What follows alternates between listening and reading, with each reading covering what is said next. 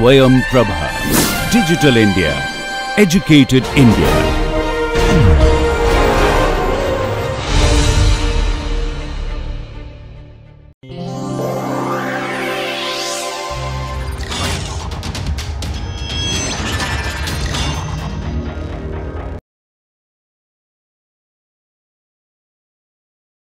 So far we were concerned with a model that is linear but stochastic. Observations are also linear functions in the state. The model noise, observation noise, initial condition are all normally distributed. This is the classic LQG problem, and in this case we had a complete solution for the filtering problem. So in this sense, Kalman solved one of the fundamental data assimilation problem of assimilating data into an imperfect model where the imperfections are captured by stochastic model noise.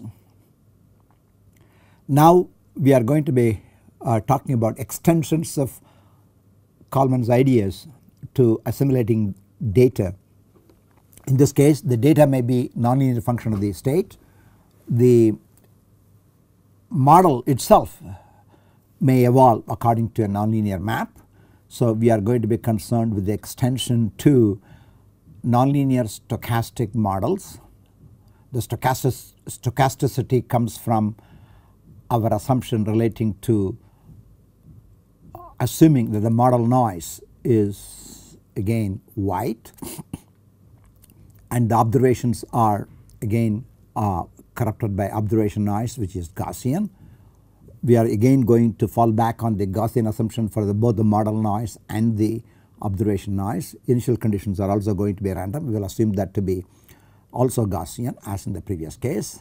The primary difference is that because the model is nonlinear, the forecast loses the Gaussianity property right at the first step.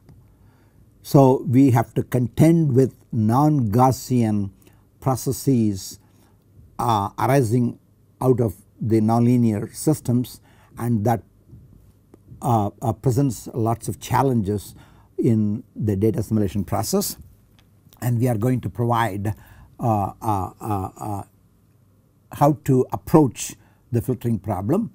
In this case we will not be first talking about first moment, second moment, the mean and covariance. We will be talking about probabilistic characterization of the forecast, the probabilistic characterization of the analysis.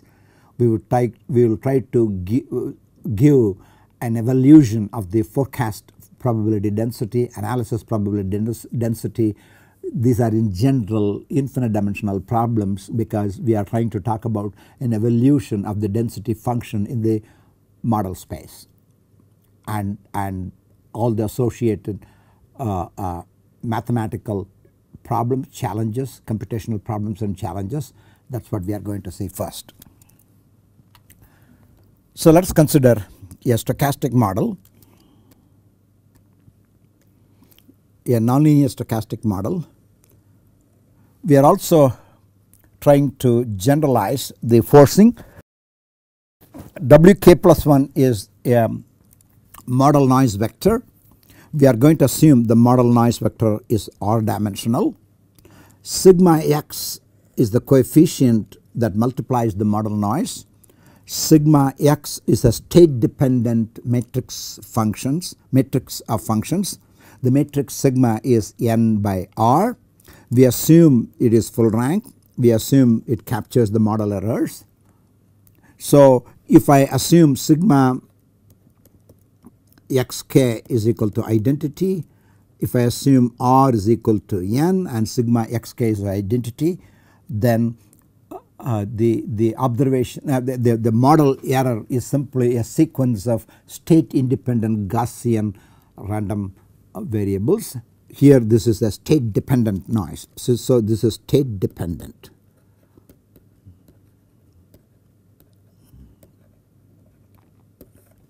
So we are assuming that the model is driven by in general a state dependent. In principle it could be a general state dependent noise process. R is a variable. R can be in principle less than n. R refers to the degrees of freedom that the noise has in terms of its ability to affect the evolution of the state. When R is equal to 1, there is only one scalar noise that affects all the components of the state vector. When R is equal to n, there are n different noise components that can affect all the components of the state vector depending on the structure of the state dependent matrix sigma x. So there are, you can see from the setup, by appropriately choosing the sigma matrix, by appropriately choosing the value R, one can simulate quite a variety of assumptions. One can realize quite a variety of assumptions relating to the nature and type of model noise into the system. So Wk is mean 0. Wk has a covariance Qk. Qk is a matrix of size R by R. The special cases are, two special cases are, R is n and sigma xk is equal to In is the identity matrix. When R is n and sigma xk is equal to In, what is that we do? There is no state dependent noise. The noise is independent of the state. The noise becomes a pure Gaussian white noise. The initial conditions are random again. It is a multivariate normal distribution with a mean m0 and covariance p0 hat. So given xk, Wk is random, so I can compute the distribution of sigma xk Wk plus 1, the probability density of this vector. So please realize this is an n vector. Sigma xk times Wk is an n vector, and so it's mean 0. It's a covariance is given by this expression sigma qk plus 1 sigma transpose. So we have talked about the choice of the model error or model noise. We have also talked about the choice of initial conditions. Now we are going to be talking about the properties of the evolution of the state of the system, namely the forecast when there is no observation. That is what is called analysis of stochastic dynamics. We are interested in the conditional probability density of xk. We are interested in the evolution of conditional probability of I should say xk plus 1 given the past. So what is the probability that xk plus 1 will find itself in a state in a set A? So A is supposed to be in this case a subset of Rn. Please realize in some cases we use A for the subset, in some cases use A for matrices. So the occasion will tell you what that symbol means. So in this case A is a set. So what is that we are trying to talk about? Given the past trajectory model starting from x0 to xk plus 1, we are interested in trying to find out what is the probability that xk plus 1 will belong to a set A. In here xk is the present, so we can think of this xk, k xk, time k xk is the present, this is k plus 1, this is xk plus 1. So we are trying to ask ourselves the following question. Let me draw the picture a little bit differently. This is k plus 1, this is xk plus 1. So given the state xk, what is the probability xk plus 1 will be a subset of the set A? So this is the set A at time k plus 1. Now I'm given the state of the system at time k minus 1. I'm given the state of the system as time 1. I'm given the state of the system at time 0. Even though I'm given the complete history from 0 to k, if this probability depends only on xk but not on the past, so k is the present. So given the present, the future probability, the future evolution of the state is independent of the past. That means the state of the system from 0 to k minus 1 does not play a role once xk is given in determining what fk plus 1 is going to be. That kind of property is called Markov property. So what does the Markov property say? Given the present, fast is inconsequential to consider the future. So the probability that at time k plus 1 it will belong to the set A depends only on the current state xk and not on the past. So the model equation given in the previous slide in fact represents a Markov process, as it is evident from the relation. If I am given xk, I do not have to know anything. M of xk can be computed, sigma xk can be computed, wk plus 1 can be generated. It is wk plus 1 is the one that brings randomness into in deciding what xk plus 1 is going to be. So given xk, the value of xk plus 1 does not depend on anything before xk, it depends on xk and the noise that comes into the system after the time k. That is why the model is said to be a discrete time Markov model, and the process generated by this model is called a discrete time Markov process. The notion of being Markov is very fundamental. It is a stochastic generalization of the deterministic principle. What is the principle of determinism? If I have a differential equation, if I know the state of the system at time k, in principle that is enough to be able to compute the state of the system at time k plus 1, because the differential equation tells you the rate at which the system evolves starting from time k.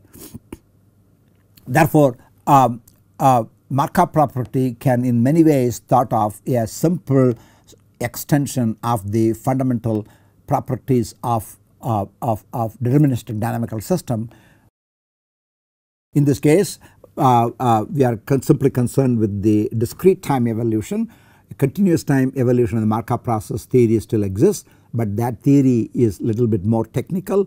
In order to reduce the amount of mathematical technicality that one needs to know, we confine our attention to the analysis of nonlinear difference equation which are driven by a which could be dependent on state dependent noise vector and the evolution together describing a discrete time Markov process.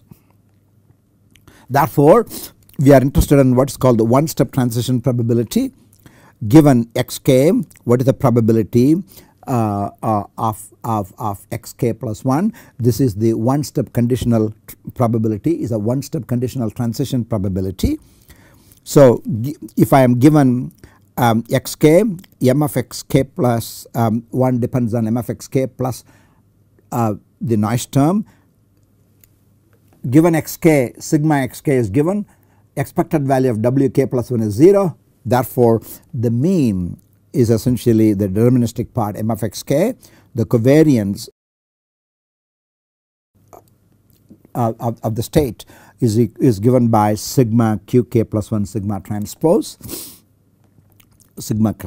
So given xk plus 1 is Gaussian, and it has a density function whose expression is a little bit complex, but for explicit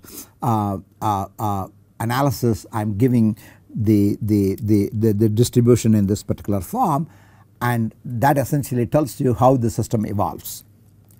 So once I know the initial distribution, once I know how the system goes from time k to k plus 1, I should in principle be able to pull the system forward in time. So we are now going to talk about how knowing one step transition probability, we can compute multi-step transition probabilities. Let us consider transition from time 0 to time 1 to time 2. Let us assume I am in state x0 to start with. I would like to be able to find out what is the probability that x2 will be at the position shown in the figure. So in order to go from x0 to x2, I had to go through an intermediary stage. The intermediary stage is the value of the state at time 1. So from x0 I can go to any one point in the one dimension in the x space. In this case, for simplicity, I am trying to show the state space as a vertical line as if it was a one dimensional, but the same thing applies to multidimensional. We are simply representing the multidimensional space by a vertical line. So x1 refers to the state at time 1. So go from x0 is fixed, x2 is fixed. To go from x0 to x2, I had to go through some x1 in the intermediary. So with this, the probability of going from x0 at time 0 to x2 at time 2 is given by conditional probability of x2 given x0. So that is what the conditional probability given x2 x0. So I would like to be able to argue now. I started from x0, I want to go to x2. x1 can take any intermediate values. So I am going to go one step from x0 to x1, and from the chosen x1 I go to x2. This x1 can be any point in the space, in the state space. So I am going to have to multiply this conditional probability p of x2 given x1 times p of x1 given x0 and integrate it with respect to x1 dx1. This sum total of the product of the conditional probabilities will give you a two-step conditional probability. It's called a multi-step conditional probability. This relation of trying to find how an expression for the multi-step transition based on one-step transition has come to be called Chapman-Kolmogorov equation. It's a very basic equation. I can now extend this to a general case. Instead of 0 to 2, I can now think of the following. Let us assume I am in state q. I'm sorry, I am in state xq at time q. So q is some instant in time. I want to be able to go to k. I would be able to go to xk at time k. If I want to go from q to k, I have to go through some intermediary stage. So you can think of that intermediate stage to be, from q to p. So p is the time, this is xp. So you go from xq to xp, from xp to xk. You go from xq to xp and xp to xk. So xp can take any value in here. Therefore q is fixed, k is fixed. The p, xp are variable. I am going to integrate it with respect to xp. I can once I integrate this, I get the transition probability from step q to step k. So what is this? This is the transition from q to p. This is the transition from p to k. So this is a combination of two multi-step transition probabilities. So I can break this p to be many things. So I can go from q to q plus 1, q plus, and then q plus 1 to k. That is a possibility. In this case p is equal to q plus 1. I can split it like q to k minus 1 to k. So so in this case p is equal to q plus 1, in this case p is equal to k minus 1, and so I can reduce the multi-step transition by a sequence of one-step transitions, So I would like to rewrite this. So I would like to be able to rewrite this equation recursively in this way. P xk given xq is equal to summation p xk given xk minus 1 times p xk minus 1 given times xq times dxk minus 1. So q to p is related to k minus 1 to k and q to k minus 1. So this is one step transition, this is the multi-step transition. I can convert this likewise. So this is a recursive relation. Using this recursive relation I can compose multi-step transition probability involving any number of steps. So this equation is called Chapman-Kolmogorov equation for probability density functions, multi-step transition probability. So given a Markov process is uniquely defined by the initial condition or the initial distribution and the one step state transition mechanism. If the one step state transition mechanism is specified, I can create multi-step transition mechanisms, the probability values using Chapman-Kolmogorov equations. So that's the conclusion so far. Now, so what is the statement of the nonlinear problem? I am given an initial condition P0 x0. Please understand, Pk xk is the probability density of the state xk at time k. Is the probability density of the state xk at time k.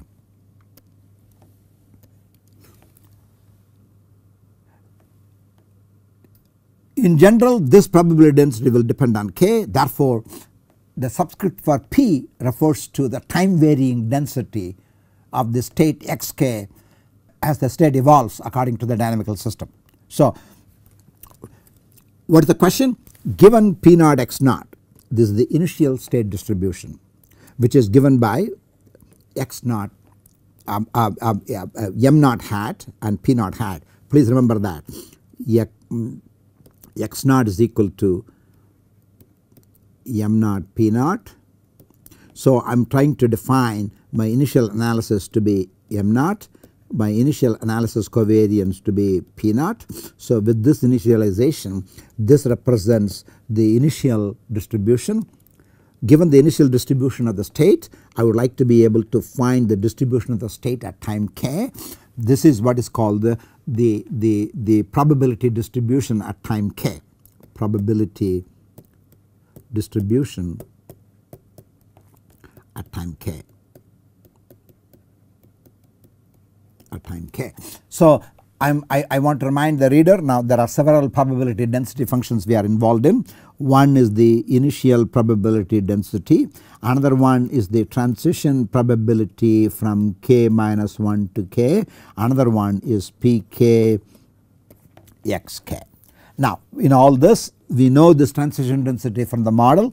We are given this initial condition from external specification that is equivalent to specifying the initial conditions for the dynamical system. So given these two, our job is to be able to compute the state probability density function at time k. So this is called the state probability distribution of xk.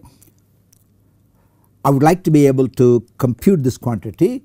Now we are going to look at means by which we can arrive at this evolution of the state probability density functions in time. So let me state that once more. Given the model, given the forcing, given the initial condition, the model defines the one step transition, the initial condition randomness is given. So you can see there are two sources of randomness, one coming from the choice of initial condition, another coming from the one step state transition. These two together decide the state probability density function. The state probability density function is the Pkxk. Our ultimate goal is to be able to find out how the states of the model are distributed at any given time. What is Pkxk for any k? Given this, I would like to be able to start from what is called the joint density. If I have two random variables I can consider there always exists in an appropriately chosen probability of space there is a joint density. Then I can consider the marginal densities. I am assuming that we are all familiar with the notion of marginal densities, conditional densities, joint densities, all basic fundamental concepts. So consider a joint density of the state from x0 to xk. Using a simple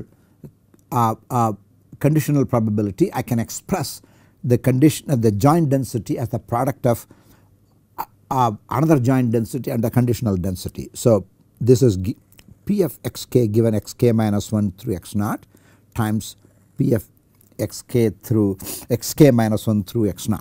So conditioned on the knowledge from x0 to xk minus 1, I can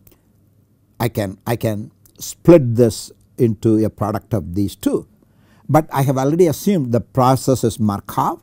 So knowing xk minus 1, I do not have to know how I got to xk minus 1. The past is of no consequence, is deciding the future if the present is known. So xk minus 1 is the present.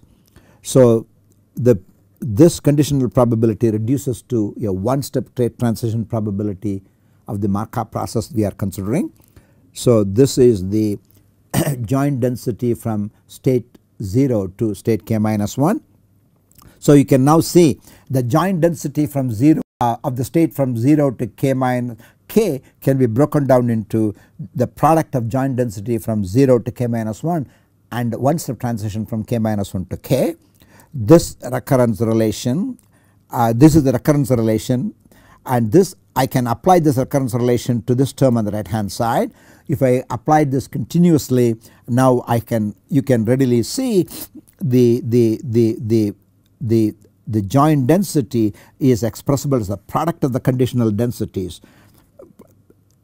That is a typo. This is x sub I, this is x I minus 1. So the product of the conditional densities times the initial density. So this is the initial density, this is the conditional density. So you can readily see the joint density is the product of the one step state transition densities and the initial density. One step state transition density is given by the model. This is the initial density. So I am expressing the conditional density as a product of everything that I know. So I am now going to be looking for expressions for the joint density. Little bit more characterization. So we now know P of x naught is normal. One step state transition probability, which is the conditional probability, that is also normal. We have already argued about the normality of the one step state transition probability from the model equations. In the previous step we have expressed the joint density as the product of the conditional densities and the initial densities. Therefore I can express the joint density as the product of the normal densities and another normal density. The product of k normal densities referring to the k state transition from 0 to k and the initial density.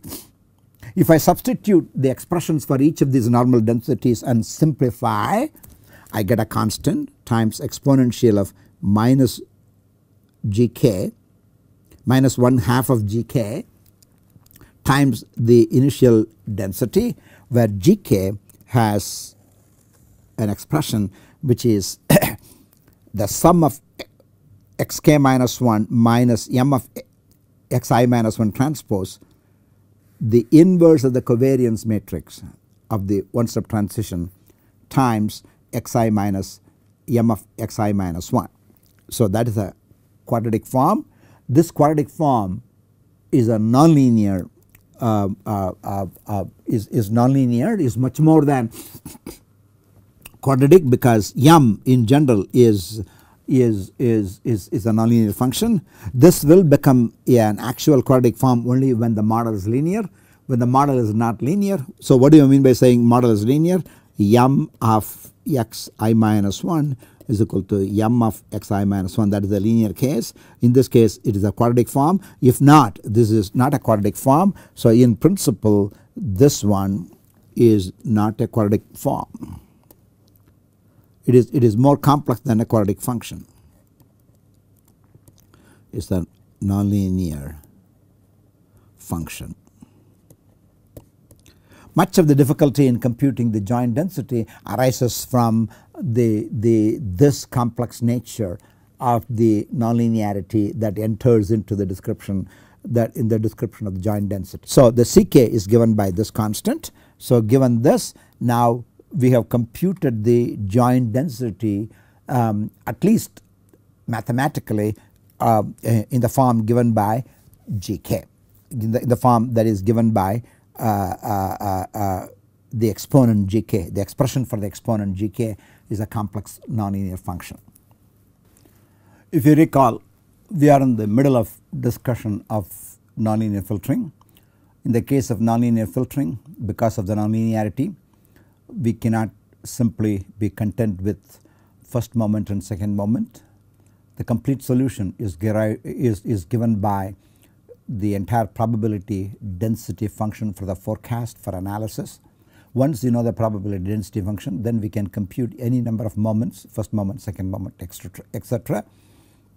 This is largely because of the fact that the nonlinearity in the system, even though the initial condition may be Gaussian distributed, maybe the one-step transition probabilities of the nonlinear system that defines the Markov process, which are also Gaussian. In spite of the fact, if you want to be able to compute the state distribution at any given time, that's highly a nonlinear function and that is far from being normal. We are trying to get a handle on this important quantity, namely pkxk. You may recall from the previous page. What is pkxk? Pkxk is the probability density function of the state at time k. There are two k's, one for the state x sub k, and the state itself is changing. Another, there is a subscript for p of k of xk. P of k refers to the density, the probability density of the state xk at time k. The subscript k associated with p tells that the probability density function is changing in time. Not only the state is changing in time, the probability density is also changing in time. It is this quantity which is of interest to us, and we are trying to express the joint densities to start with. I am trying to go over some of the things we have already done. So I am trying to compute the joint density of the state from time 0 to time k. Using this recurrence, we just saw it can be expressed as the product of conditional densities and the initial density. Initial density is normal, condition density is normal. So the joint density is given by constant Ck times exponential minus 1/2 times Gk normal with mean m naught hat and p naught hat. The crux of the expression relates to analyzing what is contained in Gk. Gk is given by this complicated expression, which is the exponent, and the large the most of the difficulty arises from the fact m is not a linear function. In case m of xi is equal to xi minus 1 is equal to m times xi minus 1, the exponent becomes a simple quadratic function. Because m is in general not necessarily a linear function, this exponent is in general more nonlinear than quadratic functions. So in general they are quadratic functions, and this is largely the major difficulty in trying to quantify the state distribution, the distribution of xk at time k, which is pkxk. But at least theoretically one can compute the joint density of the state from time 0 to time k. Once you have the joint density from time 0 to time k, I am still interested in finding not the joint density but the state density at time k, pkxk. You know that pkxk is the marginal distribution of the joint density. So this is the joint density. if I integrate the joint density over all the variables other than xk, so this is integration is from x0 x1 through xk minus 1. So there are k iterated integrals. Each of these iterated integrals are integrals over Rn, because Rn is the state space. So when I say integral over xi, that is equivalent to integral over Rn. So integral over xi, integral over Rn. So this is the repeated integration in the n-dimensional space. Please recall, we are not trying to do the actual integration, we are trying to develop the theory. So the theory can go anywhere, but ultimately we are interested in trying to compute the probability density function for the state xk at time k. We can obtain now a recursive form for this pkxk. Why this pkxk can be expressed in a recursive form? Pkxk is the probability density of the state xk at time k. So if I know pk minus 1 xk minus 1, that is the probability density of the state k minus 1 at time k minus 1, then from xk I can go to xk minus 1 by the one step transition probability rule. So given this, I can compute the transition density from k minus 1 to xk. So this integration is over xk minus 1. So this essentially follows from basic probability theory, basic probabilistic arguments. In particular, when k is 1, p1 x1, that is the probability density of the state at time 1 is equal to the initial state distribution, that is the initial condition. This is the one step transition probability. The initial density is Gaussian, the conditional density is Gaussian, but the conditional density is a function of the model map. Model map is highly nonlinear. Therefore, p1 x1 can in principle be expressed by this integral, but it is far from being Gaussian. That is the primary difference between the linear and the nonlinear filter. Much of the difficulty associated with the nonlinear filtering, at least in one part, comes from this inability to preserve normality under nonlinear transformation. So now let us give a little bit more life to this. P0 x0 is normal. P of x1 given x0 is normal, but if I substitute all the normal expressions for this, this integral becomes equal to this. Well, I am now going to talk about the exponent.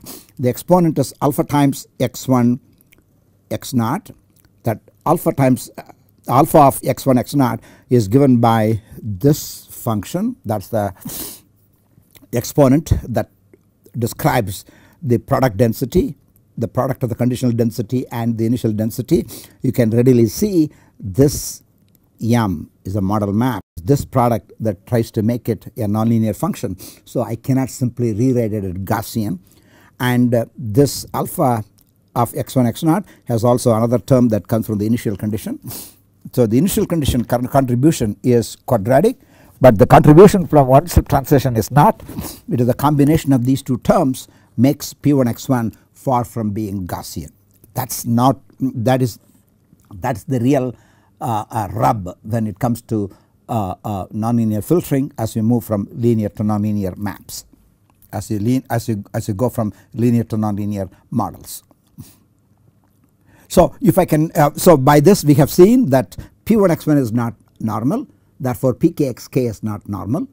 The non-normality continues to dominate the show because the state distributions are not normal. It is not enough to compute the mean and the variance. I need to be able to compute the entire distribution. So the nonlinear filter seeks to update not the mean and the covariance as the linear Kalman filter did.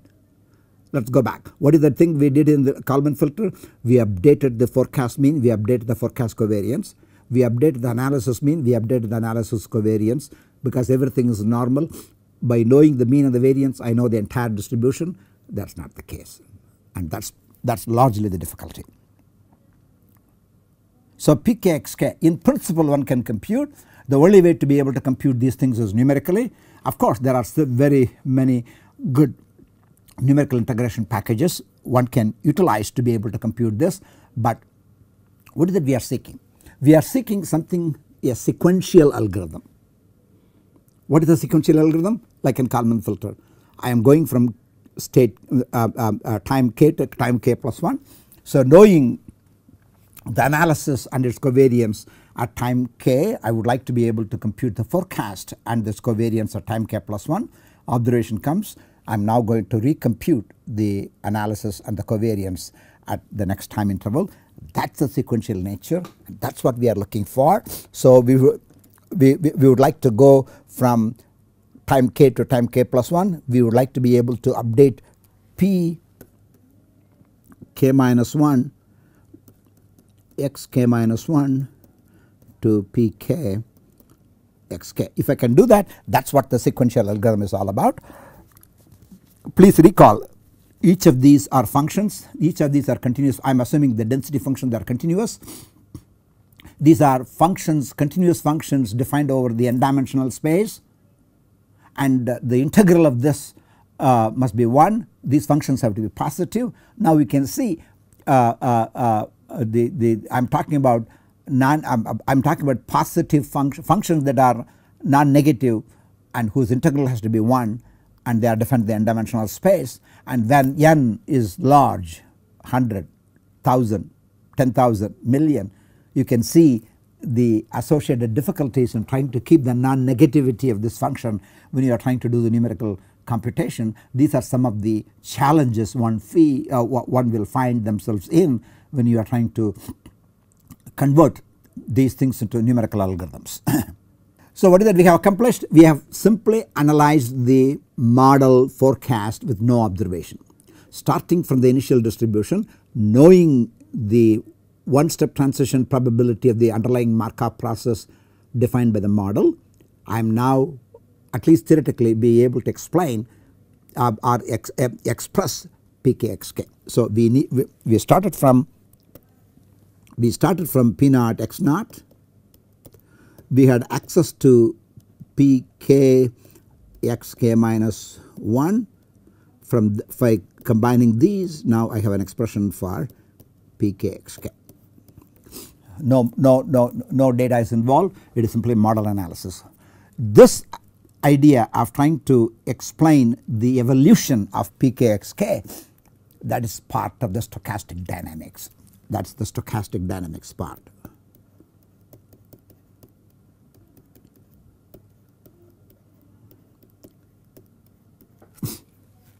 So the complete information that one can hope to give in the case of a stochastic dynamics is the probability, is the evolution of the probability density function. Now let us bring in the filter. Filter means observation. So when I am going to be developing expressions for the nonlinear filter, I have to have now two kinds of densities. One is the predictor density, another is the filter density. What is the predictor density? It is the density of the state at time k plus 1 given all the observations. So that embeds the model as well as the observation. So we are going to call this as the predictor density. The filter density is going to be f of k of xk, which is given all the observations from 1 to k. I would like to get the best estimate of the state at time k. Please recall the Kolmogorov Wiener definition. Given all the information up to time k, estimating the state of the system at time k is called the filter problem. Given all the information up from time 1 to k, trying to know the state of the system at time k plus 1, that is a prediction problem. Here, instead of simply predicting the mean and the covariance, we have to predict the entire distribution itself. So this is the predictor density, this is the filter density. We have some idea of the state density evolution. Now I would like to talk about the structure of the filter density. So f of k xk, the filter density also changes in time. So f of sub k of xk changes in time, f of k also changes in time, much like the state density distribution changed. So by definition, this is equal to the probability density of xk given z1 to k, the observations from time 1 to time k.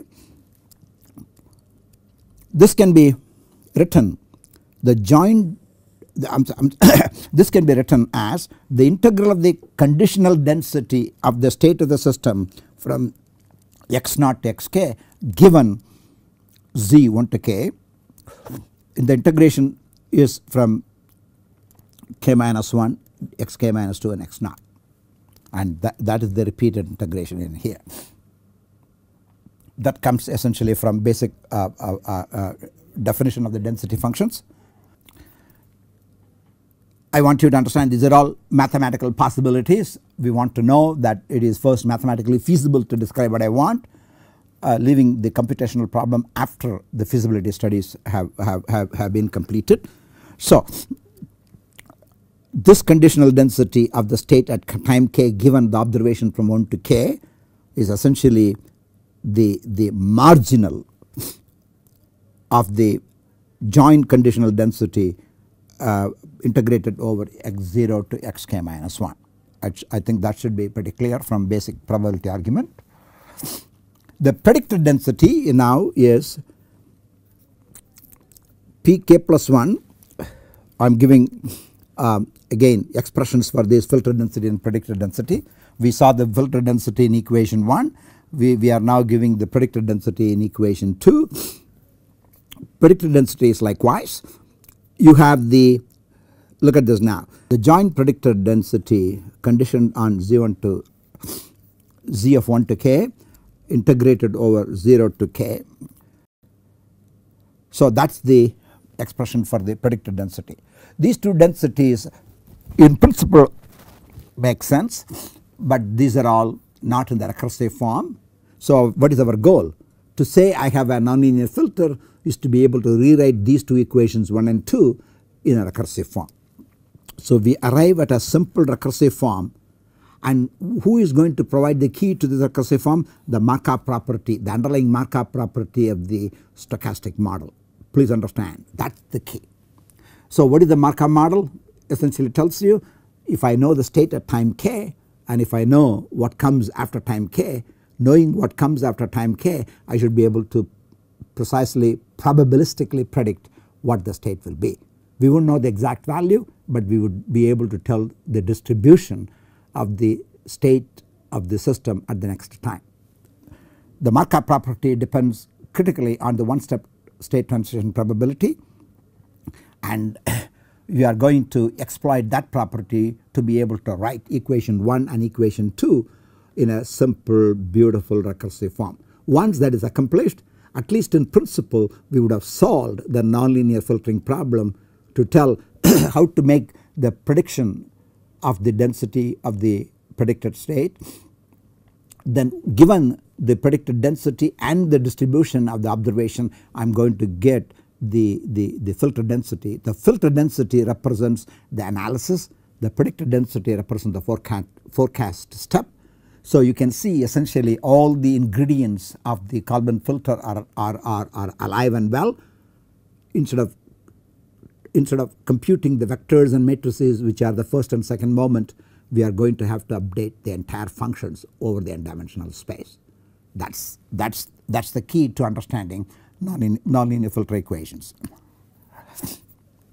So with this as the background, now I am going to talk about manipulating the expressions for fk of sk is what I want.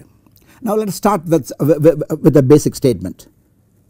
Given the observation from 1 to k, the condition on that, I have a probability density over the state from x0 to xk. So that is a conditional probability distribution given the observation up to time k.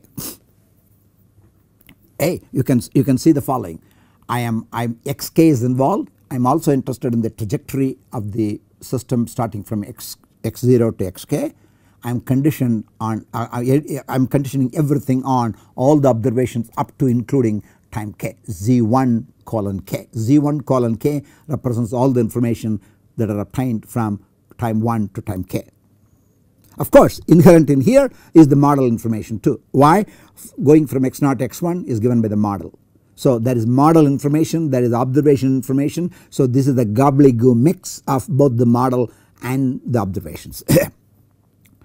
Now using Bayes rule, this conditional probability can be written as Z1k conditioned on the state 0 to k times the probability of the trajectory going from 0 to k divided by P, the probability of observing the observations from 1 to k. That essentially follows from simple Bayes rule. So we have already applied Bayes rule as in 3. Now I am going to express this probability, which is the probability of the trajectory starting from x naught to xk. We have already seen using Markov property the joint probability of the trajectory starting from x naught to x1 is given by p naught of x naught. So we can talk about this now. So p naught of x naught, then p of x1 given x naught, then p of x2 given x1 all the way up to p of x k minus 1 times xk. So what does it tell you? This is the probability of observing a particular trajectory of the system starting from x naught, and it is this is encapsulated in here.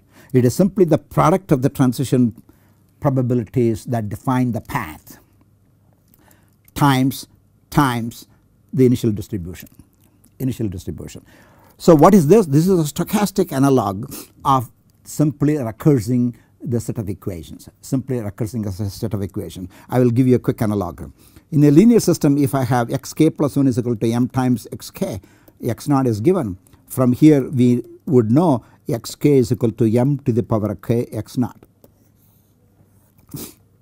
So I should be able to relate the system at time k to the time x naught through the k step transition probability matrix, the kth power of it, and that is what happens in the linear system. In the nonlinear system this cannot be done, but you can think of this to be an analog of what happens in the case of a linear system. So for those of us who would like to have a link, that is how you need to look at this. Given the initial condition, given the state transition map, how does the state transition map and the initial condition together define the trajectory. So this is the probability of observing the entire trajectory from x naught to x1 to xi xk minus 1 to xk. Now using the Markov property, so this is one of the terms in the Bayes rule. It is the second term in the numerator on the right hand side of 3. Now I am going to consider the first term in the numerator of 3 on the right hand side of 3, and that is what is given by this z1 colon k. What do you mean? Means what? I have all the observations from z1 to zk. I am conditioning it on the trajectory. Now look at this now. I have already computed the probability of observing the trajectory. So conditioning this is known. So given the probability that a particular trajectory is observed, I can now condition on that particular trajectory. I can then compute the probability of the observation condition on that trajectory. That is the whole idea. That is a very simple idea. Again we are going to apply the manipulation of conditional probability again and again. So this can be written as probability of z1 given z2 zk x0 to xk times probability of z2 to zk and the same trajectory. Now let us look at this now. Z1 is the observation at time 1. x0 x1, these are the states of the system at time 0 and time 1.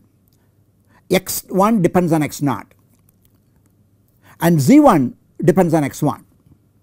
z1 does not depend on x2. What is x2? x2 is the state of the system at time 2. What is z1? z1 is the observation at time 1.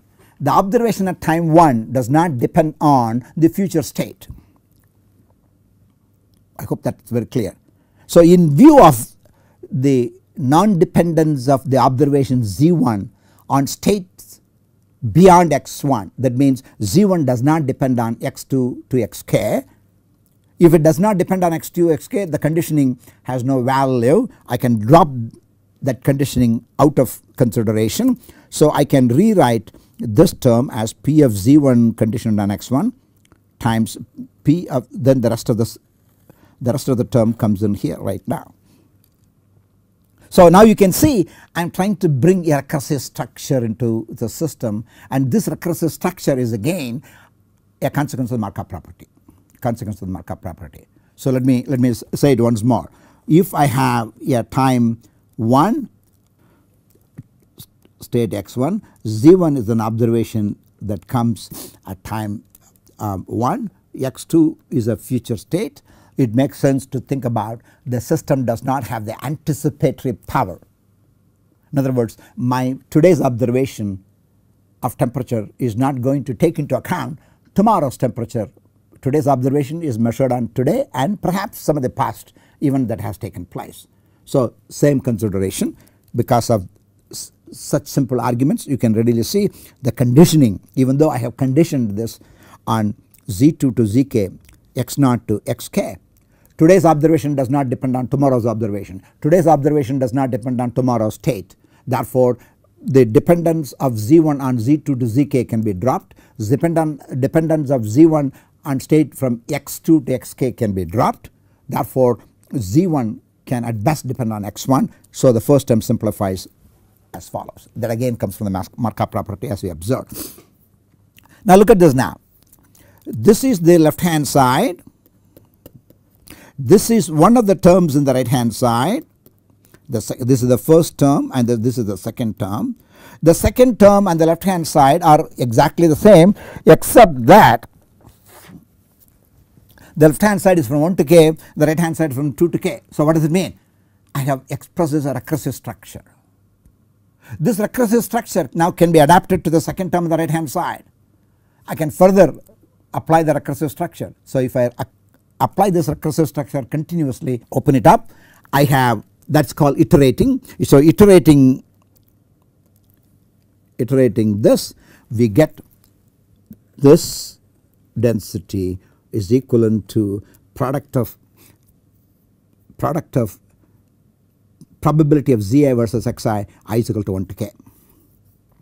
So we can now, I have phi, I have 4, I can substitute phi and 4.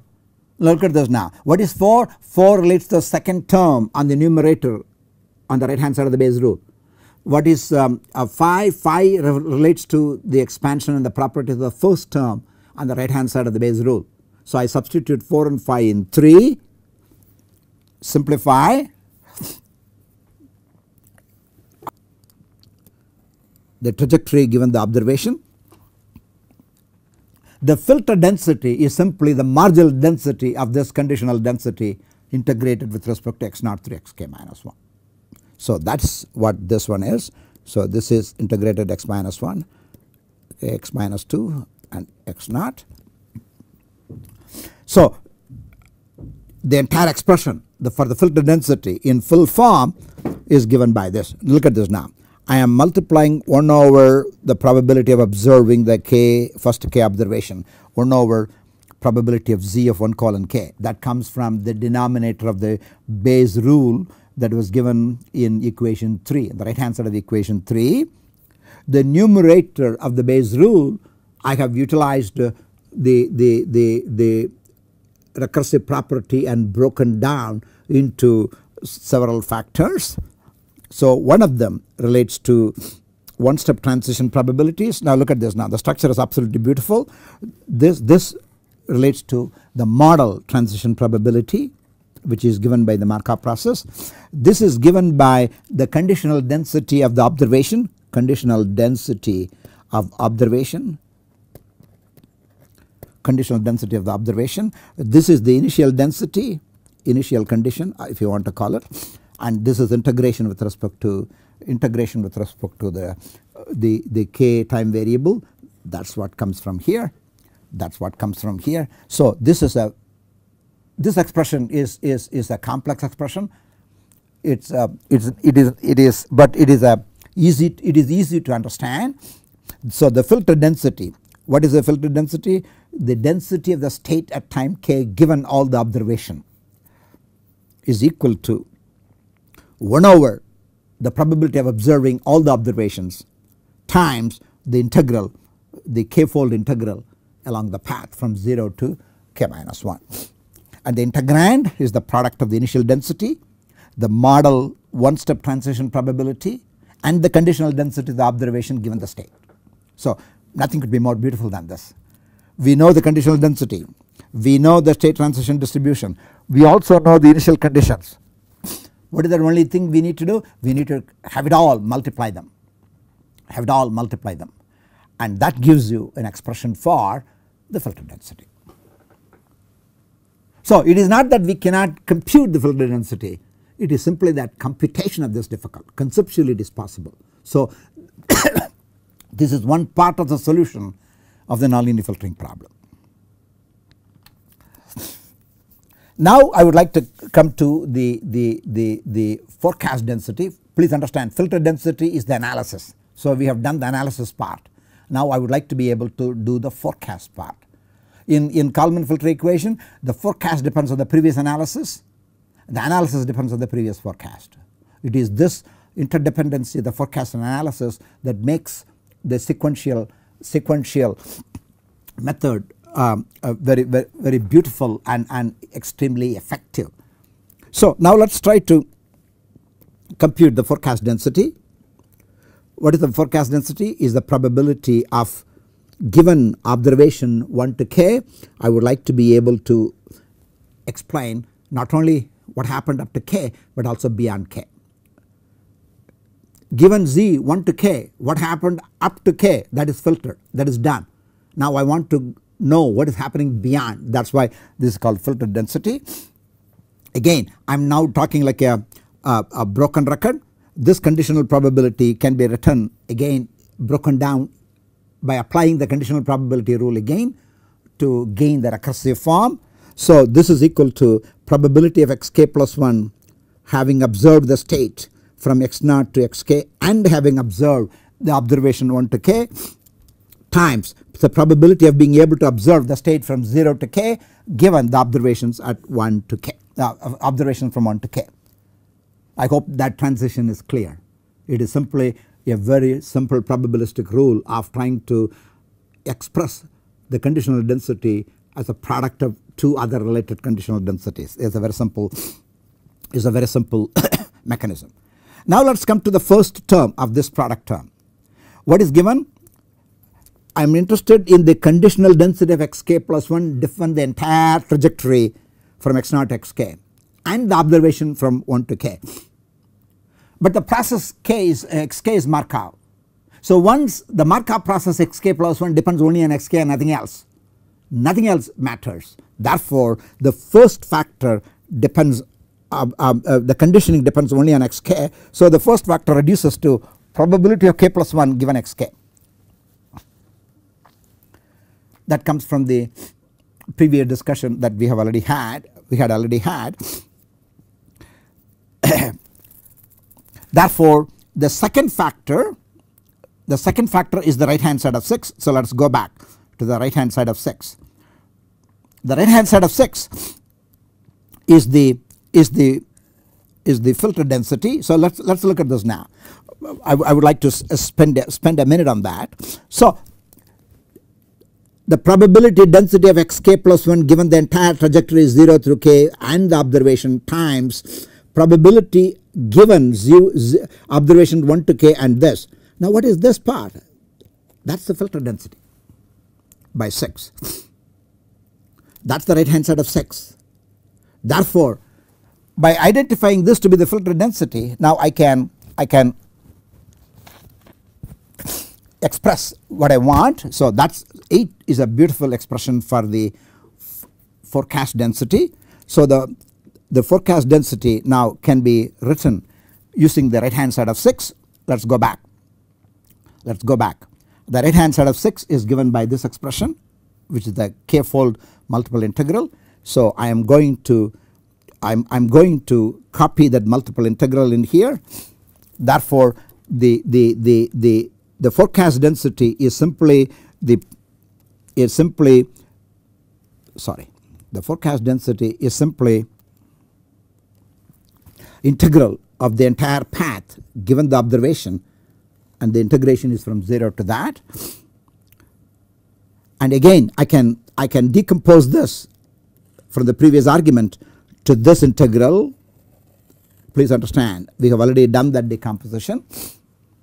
Therefore, pk plus 1 of xk plus 1 is mouthful. You can see it will probably take 5 minutes to write this slide. I am trying to spend less than a minute on this, you understand that, but all I am trying to do is nothing new. It is simply manipulation of conditional probabilities. That is all what it is. So except for the complications in the size of the expressions, the ideas are extremely simple.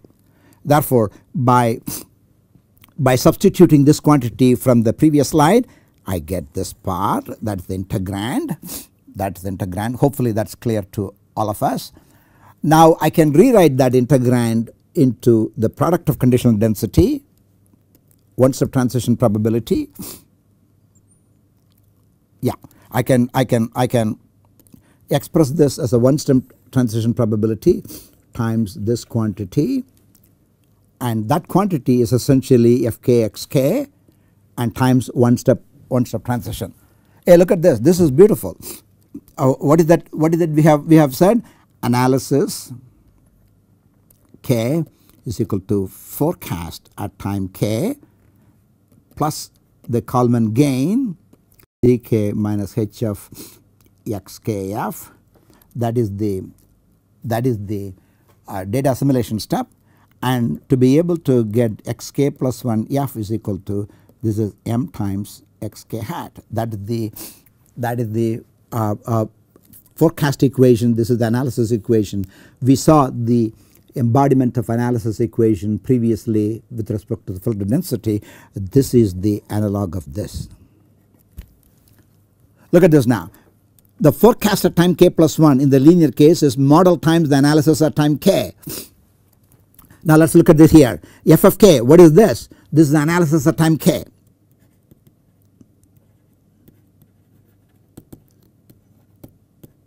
Why is this called analysis at time k? This is not a vector that gives analysis, this is the analysis density, that is the filter density. So model operates on, here model operates on analysis, here model operates on analysis density. What is the model? One step transition matrix. Therefore, if I multiply the analysis density with the one step state transition probability integrated over xk, I get this. So I have already said this. This is the analog of the forecast at time k plus 1 is equal to model times the analysis at time k, analysis time k. So we have now considered both the equations. So let's try to think of the nonlinear filter. A little bit more simplification is needed. If you consider this conditional probability, that can be written like this, again by applying simple Bayes rule. This is a simple Bayes rule. I'm sorry, this one I should have said xk minus 1. The k and x were at the same level. I'm sorry for that. This is product at x naught. So that is the numerator part of it. So this essentially follows from the Bayes rule, which is given the right hand side. But z, the probability of the observation given the state, again given by in long form given by this, we already know the probability of observing k given the entire thing depends can be written as a product of these two conditional densities, but this one depends only on the state at time k. So that becomes the conditional probability distribution of the observation given xk, and then we get the second quantity from here. So I get the recursive form. By again I can rewrite this in this form by the Bayes rule. This must be zk minus 1, sorry, z zk minus 1. This again must be xk minus 1. Xk minus 1. I am applying the same Bayes rule here, 11. So you can readily see how I am able to compute the probability of observing the set of all observations given the trajectory in this particular form as given by 11. So now look at this now. Substitute this 11 into 10. Then you essentially get what you want. So this is the forecast. Sorry, this is the filter density, which can be written like this, which can be again written from substituting 11 into 10. By substituting 11 into 10, we get this form, and this is exactly the relation given in our book. I'm sorry. This is exactly the relation given in our book, chapter 29, equation 21 in section 2. So with this we have readily seen the recurrence relation relating to F depends on P and P depends on F. Let me go back to and say equation 9, the predictive density depends on the filter density, and the filter density on the right hand side of 7 also depends, can be rewritten as the predictive density. So these two equations together gives you the expression for the nonlinear filter in general term. You can now I am going to further simplify f of k x k. Let me go back. You can see there are lots of things to be done. This is the equation 7. So I am going to substitute 8, 9 and 10 and 11 to get back to the forecast. I'm sorry, the filter density, coming back. The filter density. So the filter density again from fundamental principles is given by integral of this, and that can be written by using Bayes rule by this. Then in the previous slide in equation 10 and 11 we have broken this down by applying Bayes rule that gave rise to the factor like this, which comes out of the integral, and this is what I have within the integral. If I integrate this, I get an expression which is probability of zk given xk times probability of pk xk, the probability of pk xk.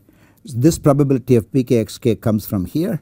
So this integral in its entirety gives rise to pk xk. Now look at this. This is the analog of the analysis. The analysis at time k plus 1 is equal to forecast at time k plus 1 Kalman filter times this. What is the analog coming in here? This is the filter density. This filter density depends on the forecast density. I'm sorry. This is the filter density depends on the forecast density and the observation. So this is the density of the observations, and that gives you the recursive form, and this is the analog of the analysis step. This is the analog of the analysis step. Yes, this is easily said than done. I hope you are able to keep track of all the major you are able to keep track of all the major issues in here, and that is the relation that relates the forecast with the filter, the forecast of the filter. I hope it is clear. So substituting again 11 in 10, you can see this relation is again given by the 29.2.1 in our book, and that's the important relation that relates the predictor density with the filter density. So in summary, what is that we have accomplished? Yes, I know some of you might think that I may have gone a little fast, but again this is an advanced course. In this course we will not be able to hand carry you and show you every little step, but we have shown all the basic major steps going from one step to another step is largely part of the exercise I hope you will be able to pursue, but this will provide you a good big picture modulo some of the algebra.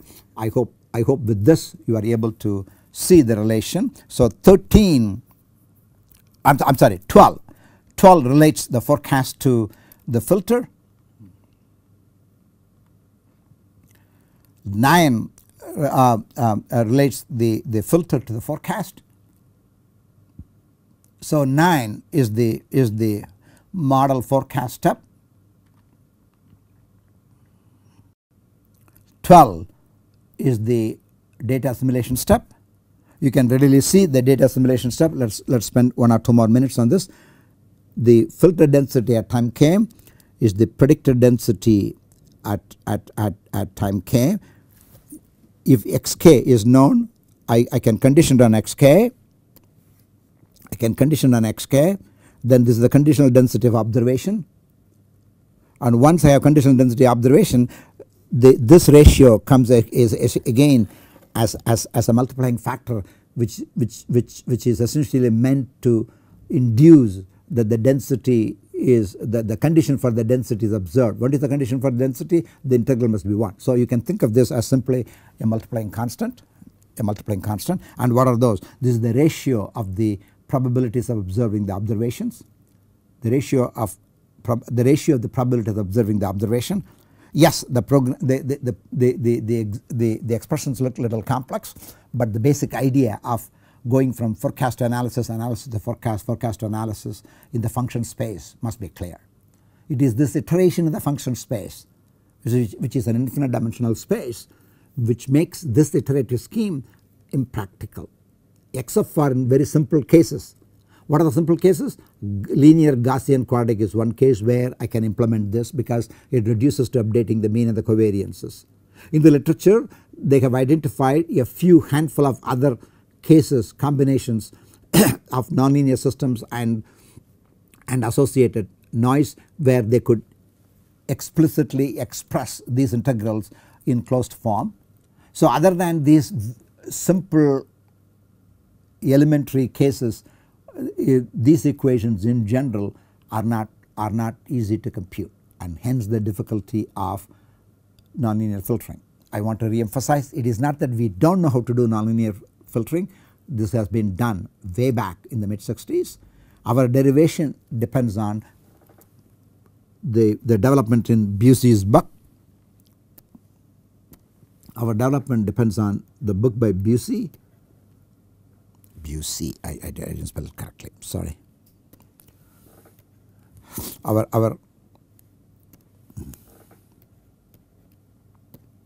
Richard Busey. The original paper was by Kalman. The second paper was Kalman and Busey. Kalman originally derived the filter in discrete time. At the same time, Busey was also deriving the Kalman filter in continuous time. When Busey submitted the paper, Kalman's first paper was already under review, has been accepted. So the reviewers asked both of them to get together and publish a common paper. So first is Kalman, second is Kalman Busey, and Busey has been working in nonlinear filtering ever since late 50s, early 60s, and the derivation that we had given here is adapted from Busey's papers and a monograph he wrote. So this essentially meant to provide you the idea that filtering problem. What is filtering problem? The sequential data assimilation problem in a nonlinear system is solved theoretically but not computationally. That is the story. So far we had concentrated on deriving the filter equation and the predictor equation on the function space. These are infinite dimensional in nature, computationally extremely demanding. The next question is, even if I spend a lot of effort to be able to get the entire distribution, from the forecaster perspective, what kind of forecast product I have to develop from these probability distributions? If you think about it for a moment, more often than not we are used to interpreting the mean. We have a reasonably good interpretation of the variance. I do not know what would mean to a public consumption if I say the third moment is this, the fourth moment is this. So third moment relates to skewness of the distribution, fourth moment is called kurtosis. Skewness of the distribution essentially tells you the mean and the mode may be different, or the whole thing can be tilted one way or the other. The kurtosis, if the kurtosis is large, what does that tell you? The tails are thick. The kurtosis for the normal distribution is 3, for the standard normal distribution is 3. What is meant by saying the kurtosis is larger? The kurtosis larger statistically implies that the probability mass for very large values of the state variable are larger. If the probability mass for very large values of state variable is large, means what?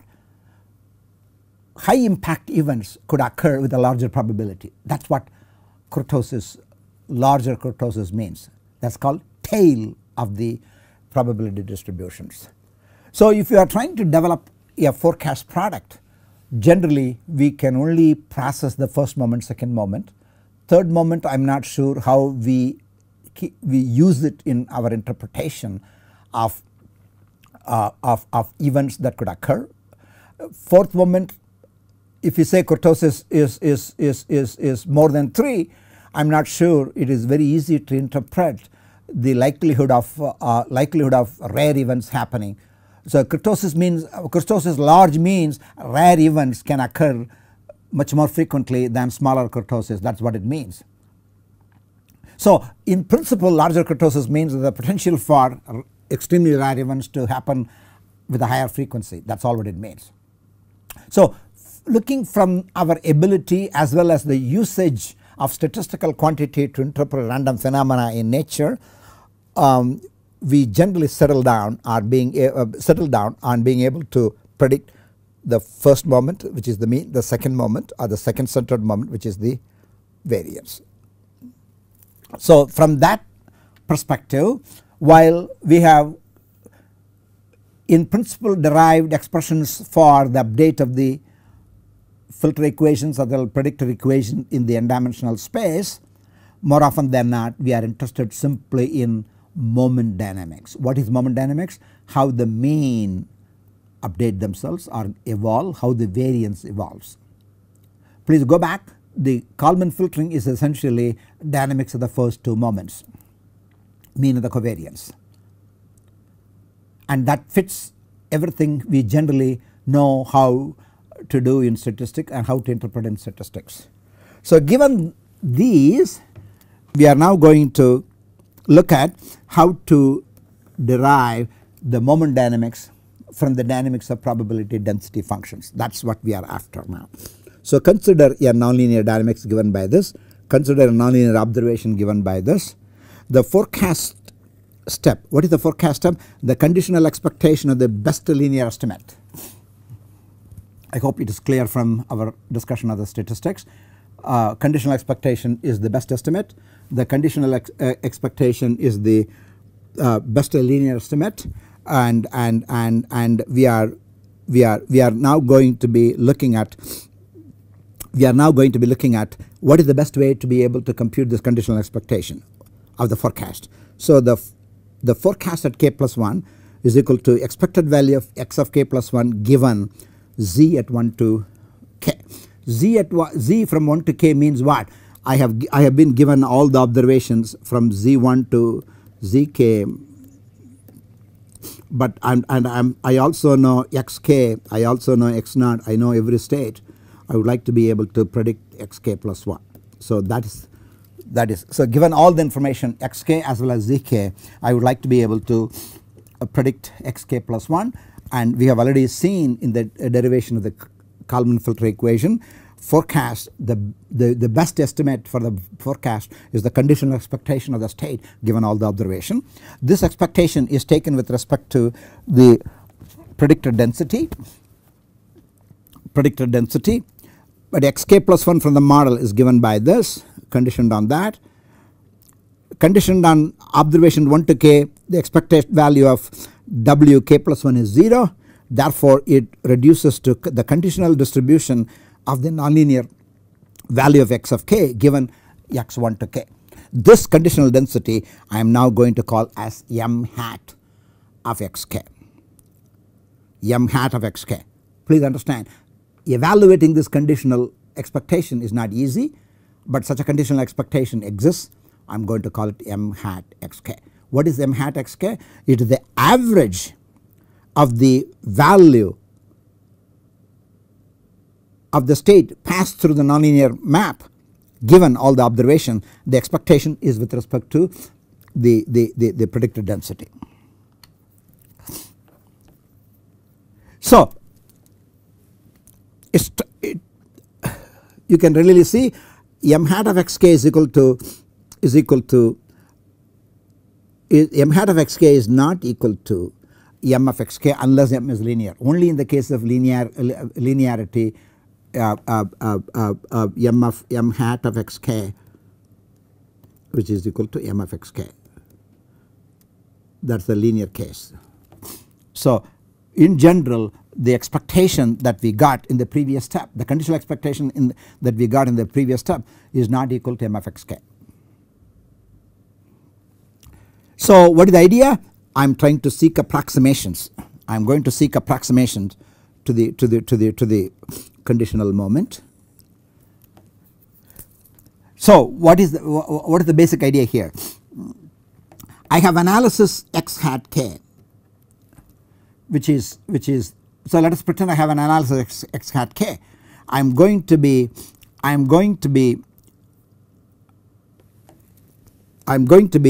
approximating m hat of xk around x hat k.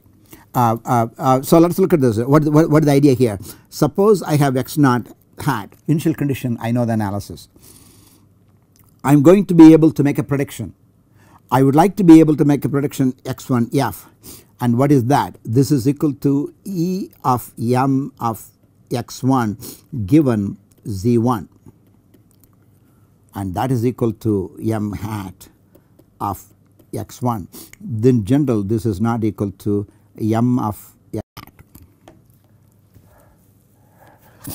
So I should have put a thing in here. Therefore it is very difficult to compute m hat of x1 because is an integral relating to the conditional expectation.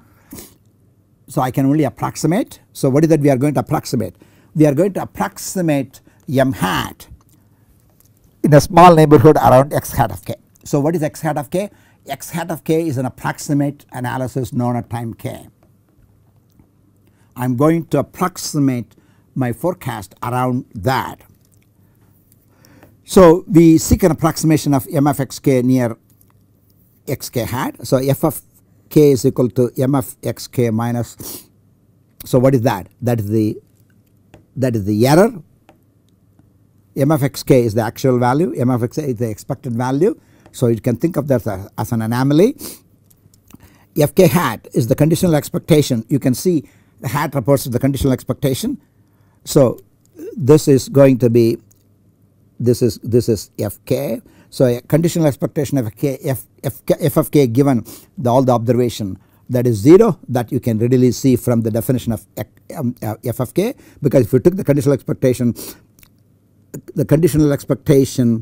of m of xk given z 1 colon k is equal to m hat of xk. Please remember that is the definition, and that immediately when applied to this immediately implies this. When applied to this immediately implies that. Therefore the error, the anomaly, has conditional expected value 0. I am now going to define the forecast error, which is given by this. The forecast error is equal to xk plus 1 is given by this. That is the forecast. From our definition f of k, the first term, if you combine these two, that is f of k. Therefore if I use my definition of f of k, ek plus 1 is equal to ek plus 1 f is equal to f of k plus wk plus 1. That's the forecast error.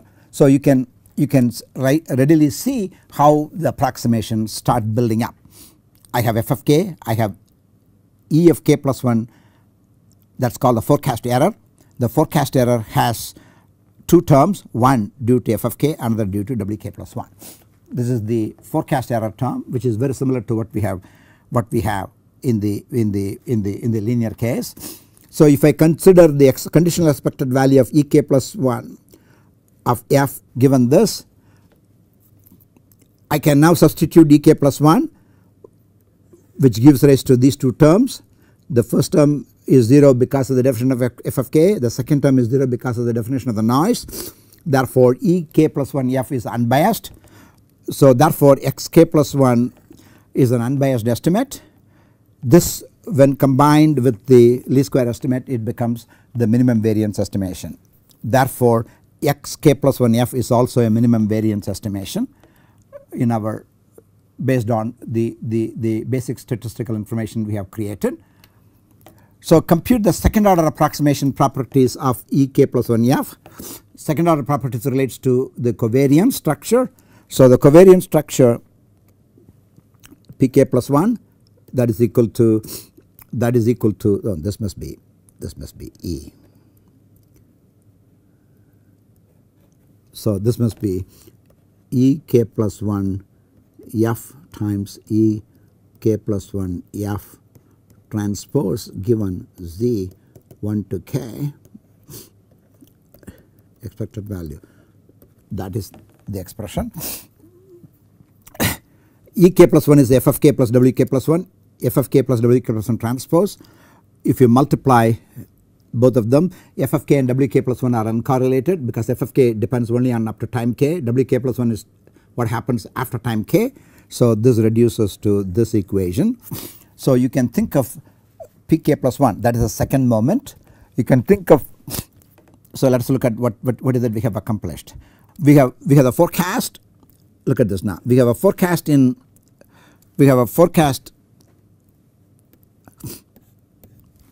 page 18. You have the forecast covariance approximation in page, I'm sorry, at this stage it is not approximation, we have computed everything reasonably exactly, but we are going to later see fk is not easy to handle because fk has m bar has to be approximated. Therefore but at least in principle this is the forecast covariance. In other words, I am trying to derive the general expressions assuming everything is possible without worrying about computational issues right now. So the data assimilation step now can again be given by xk plus 1. I am trying to do what I did in the case of a linear case. I am going to do the derivation from the scratch, ground up. So if I am going to make my analysis depends on a plus k times zk plus 1. You may remember in one of the earlier discussions of statistical estimation, this is the structure of the linear estimation. A is the vector, k is the matrix. So this is the, so you can express the analysis as a linear function of the observation where a and k have to be determined to make the analysis unbiased and also analysis of minimum variance. So with that in mind, I have e hat of k plus 1 is equal to the basic definition in here, which is given by this equation, So this is the equation for xk plus 1. So my job is to be able to find a k such that this is a blue, x cat hat plus 1 is a blue. So if I did that, sorry, I am going to take the conditional expectations on both sides, forcing unbiasedness. That gives rise to the value of a. Now please understand, I have k hat, h hat. H hat essentially comes from the fact that I have been given the expression for the update. So this is the expression for the update. So I have a computed according to this relation. Sorry, I have a computed according to this relation. Therefore, if I substituted this A in this expression, which is in this expression, in page 21. So this is the expression I am going to compute. I have already computed A. I am going to substitute A in here in star. If I did that, I am going to get a structure for A given by this. This, when substituted in the previous expression, get the structure. You can see this is the typical update from Kalman. So what is H bar? H bar is given by the conditional expectation. Please understand, this is as difficult to compute as m bar xk, h bar xk. This is equal to expected value of xk. Let us go back. I want to be able to remind you where it was. So look at this in page 18 is given by the conditional expectation of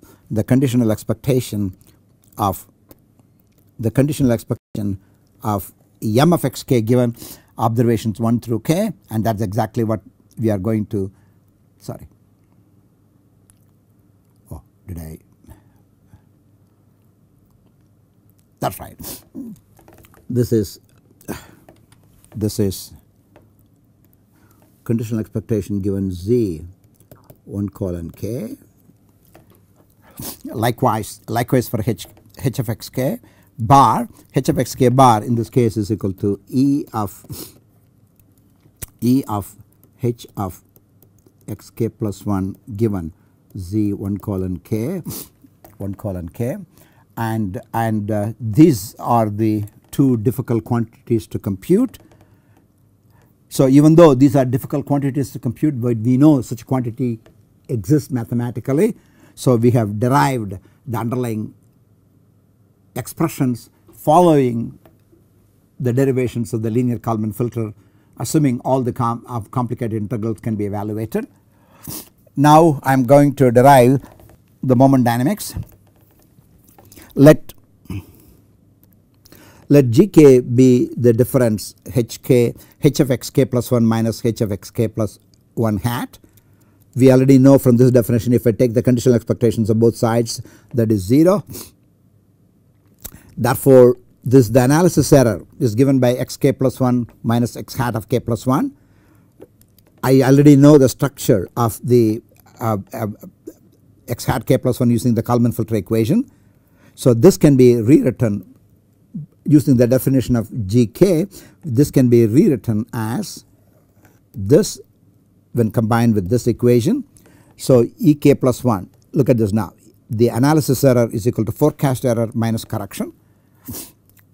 Gk is a random quantity, Vk is a random quantity, Gk and Vk are random quantity. I want to be able to compute the analysis covariance. In this case, this must be, I think the left hand side must be p k plus 1 hat. P k plus 1 hat is equal to, if this is the analysis error expression, this times its transpose conditioned on z is going to be pk plus 1 hat. If I multiply these two after I do a lot of algebra, I get this expression. You can readily see in this expression I have AK is a matrix. AK is a matrix given by GK EK plus 1F, conditional expectation on Z 1 to K. DK is given by CK plus RK plus 1, and CK is given by GK transpose, again conditioned on that. So there is a lot of notations in here. I can compute, I have an expression for AK, I have an expression for DK, I have an expression for CK. So if I look at this expression, I know DK, I know AK, I know PK plus 1. The only thing I don't know is K. I'm sorry, I know AK but I don't know K, sorry. So my job is to be able to find K such that, so this D is known, I want to be able to find K such that, so AK is known, DK is known, PKF is known, K is not known.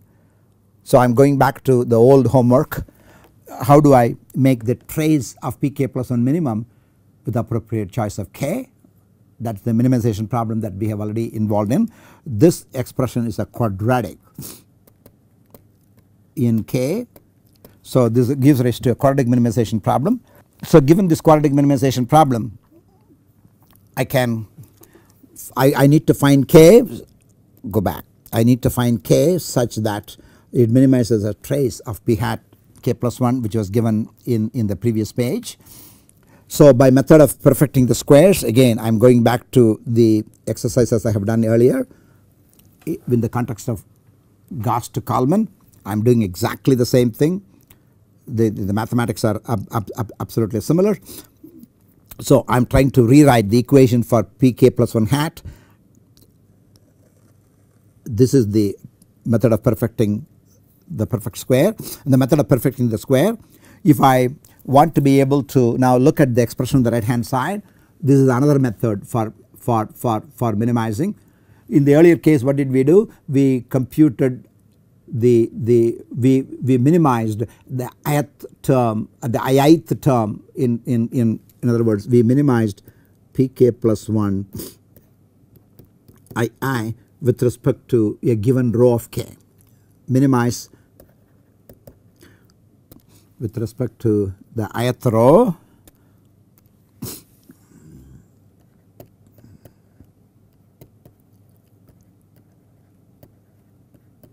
in here. I am demonstrating another basic principle. We are simply trying to express the previous quadratic expression as the product of these two. This is called method of perfecting the square. So this is one term, this is another term, d is known. Now look at the structure now. pkf is the sum of 3 terms. First term is known and that is independent of k. Second term is known, that is independent of k. The third term is known, it depends on k. So if some term does not depend on k, I cannot choose k to be able to change it. So the only way to be able to affect k is to make those terms that are dependent on k 0.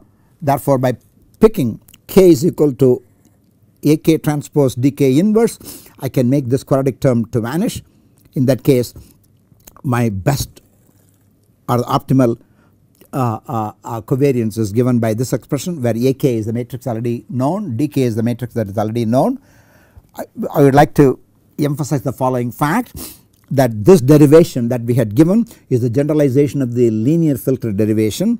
If m of x is equal to m times x, h of x is equal to h times x, this derivation I had given in the past 5-6 slides reduces to the derivation of the Kalman filter, the moment dynamics for the Kalman filter. So by camouflaging the difficulty in computing certain conditional expectation and we are able to derive the moment dynamics, the first moment dynamics and second moment dynamics, the mean and the covariance, forecast mean, forecast covariance, analysis mean, analysis covariance, pushing into the background the details of the difficulties of the conditional expectation computation, but giving them a name. We know that exists. By giving them a name I don't have to worry about the computability at this time. I simply can carry on the derivation. So we have completed the derivation of the dynamics of the first 2 moments in any general nonlinear filtering equation which parallels the development in the linear Kalman case. And how do we know this parallels the development of the linear Kalman case? If you set m of x is equal to m times x, h of x is equal to h times x, our derivation essentially reduces to the Kalman filter equation. So it is in that sense there is nesting. It is in that sense it is a parallel derivation of the filter equation, especially the moment dynamics for the nonlinear case. I hope this part is clear. So in the earlier part we talked about the updating of the distributions. Now we have talked about updating of the first moment and second moment, assuming such filter density, assuming such predicted density exists. They do. We may not know it exactly, but I can handle it mathematically. That's what we have done. That's what we have done. And this derivation again parallels the development of the linear minimum variance estimation. It essentially rests on the fundamental principle the conditional expectation is the best mean square estimate.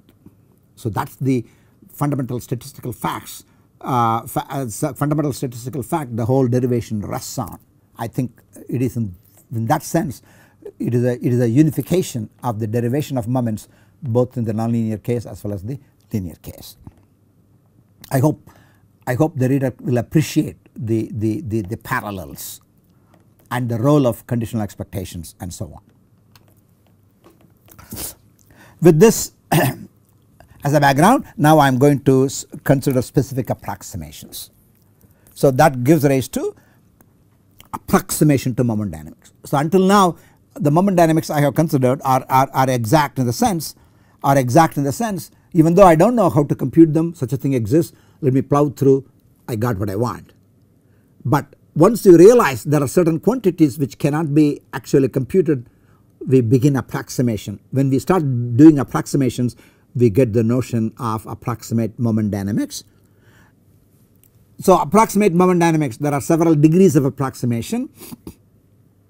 First order approximation depends only on first order Taylor series expansion of nonlinear quantities. Second order approximation rests on second order Taylor series expansion of nonlinear conditional expectations. So first I am going to derive approximation for the second order filter. What is the second order filter? The filter equations are approximate, but they are approximate up to the second order term in the use of Taylor series in the approximations. Now you can see wherever there is approximation, Taylor always comes to your rescue. If you use Taylor, what is the advantage? I can cut the approximation at any order of accuracy. In all practices we generally are able to handle the first order accuracy, second order accuracy, because that is what mostly used in practice. So to derive the nonlinear errors, we are going to approximate them. So what are the nonlinear error terms? Go back, f of k is equal to, I think earlier we had denoted as lowercase f of k. Let me go back and talk to you about it. Okay, in here in page 9 in slide 19, f of k is equal to m of xk minus m hat of xk. So that is the same expression that is given in here too. So I am seeking second order approximations. Look back, even though I have called it capital F of k, we have earlier defined this to be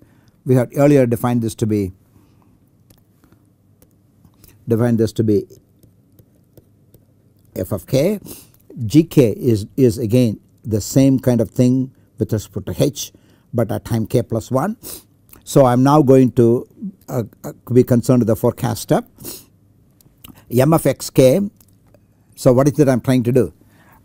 I am assuming I know x hat k. I also know m hat of xk is not equal to m of xk hat. So I am going to approximate m hat of, I am going to approximate this in the neighborhood of x bar k. So that is what I am trying to do now. So m of xk according to the second order Taylor series is m of xk bar. So I am trying to do everything around, approximation around xk hat. So I have a Jacobian times the error. I have this second order term in here where dm is the Jacobian and this is the dm is the vector that depends on the Hessian term. So you can see this is the quadratic form with respect to the Hessian of m1, quadratic form with respect to Hessian of m2, quadratic form with respect to Hessian of m1. We have already seen these things in a module on multivariate calculus, how to have second order Taylor's expansion for maps. So it essentially comes from one of the early slides on multivariate calculus. Now I would like to be able to take the conditional expectations on both sides. I have to take the conditional expectations of both sides of this equation, conditional expectations on both sides of this equation given zk. The conditional expectations on both sides given zk is given by m bar of xk is given by m bar of xk, and that is equal to, so by taking the conditional expectation on both sides of this, I get the first term, I get the expected value of the third term. Now if you go back to the second term consists of the Jacobian at x k bar and ek. So if I take the expectation of dm xk hat ek hat given observation z 1 to k, that is equal to dm xk hat times e of xk hat given z 1k, and we have already shown that is 0, that this is 0. So in view of that, even though there are 3 terms on the right hand side, if I take the conditional expectation I get only 2. Now I am going to give a little example to be able to illustrate these calculations. So let y be equal to y1 y2. Let the covariance of y is given by expected value of y transpose, which is given by this, let us assume the given by this matrix. Let us also assume A is a matrix which is symmetric. So y is a random vector with this covariance matrix, A is a symmetric matrix. I am now considering positive definite quadratic form, which is y transpose AY. I am trying to compute the expected value of this positive definite quadratic form, and that by substituting this in here is the sum of 3 expectations, because expectation of the sum is the sum of the expectations. Expectation of y1 is sigma 1 square, expectation of y1 y2 is sigma, this must be 2b sigma 1 2 plus c times sigma 2 square. It can be verified, this is simply the trace of the matrix AP. Trace of the matrix AP is can be written as A times E of expected y transpose y. The trace of the expectation of the trace, they commute. Therefore this is equal to expectation of the trace of AY y transpose. The trace remains invariant under the cyclic permutation. Therefore trace is equal to y transpose AY. Y transpose AY is a scalar, trace of a scalar is itself. So that is equal to expected value of that. Therefore we have come one circle around. That tells you the details of the calculations with respect to computing the expected value of this. Why are we interested in this computation? Let us go back to this term. What is this term from the previous slide? This term is a vector. Each component of this is a quadratic form. The delta square m1, delta square m2, delta square m1, they are all Hessian matrices. They are symmetric. So y plays the role of Ek, A plays the role of the Hessian.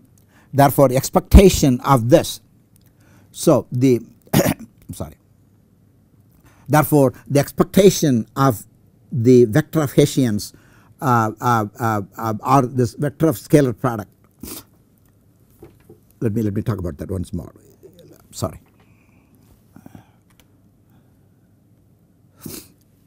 So what is this expectation has got to do with? This is 1/2 of expected value of E1 Ek transpose del square m1 Ek, Ek transpose del square m2 Ek, all the way up to Ek transpose del square mn Ek. If I take the expectation of a vector, that is equal to expectation of the individual component of it. Expectation of the individual components, which is of the form E of Ek delta square mi Ek, and this is a Hessian matrix. This looks like this term. This looks like this term. That's why that particular term is, this particular example is very meaningful. I hope the relations are very clear. I am just trying to give this example to be able to manipulate the expected value of the second order term in the Taylor series expansion. That is a vector. Each of the component is a quadratic form. So if I know how to compute the expectations of the quadratic form, I can compute the expectations of the individual elements of this vector, and hence this example provides you a handle on how to compute the conditional expectation on the second term in the first equation on the top of the slide 26. Hope that's clear. Yes, it's mouthful. It takes more than 5 minutes to be able to type this, but I'm trying to spend less than half a minute, but you know the basic steps. So using that example, I'm interested in computing the quadratic form. So this is the row vector, this is the matrix, this is the column vector. So from the previous example, I can say this is equal to trace. So from the previous example, what is the formula in here?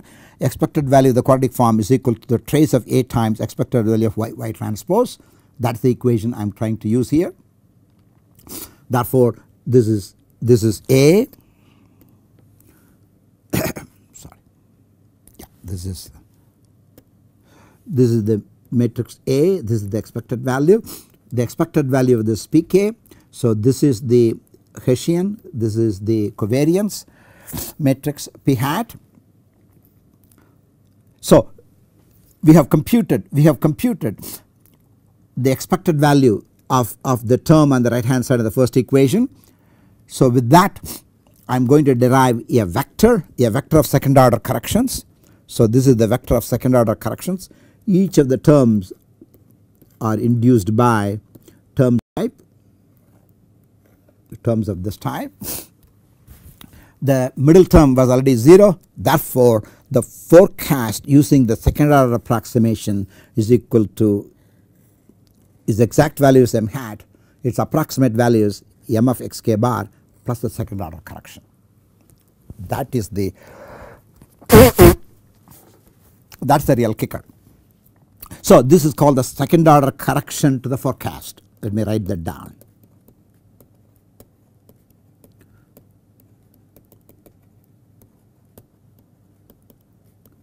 You can see you will learn a lot of probability manipulations when you do these kinds of computation that further helps you to visualize the power of the statistical arguments and the interaction between statistics and matrix vector manipulations.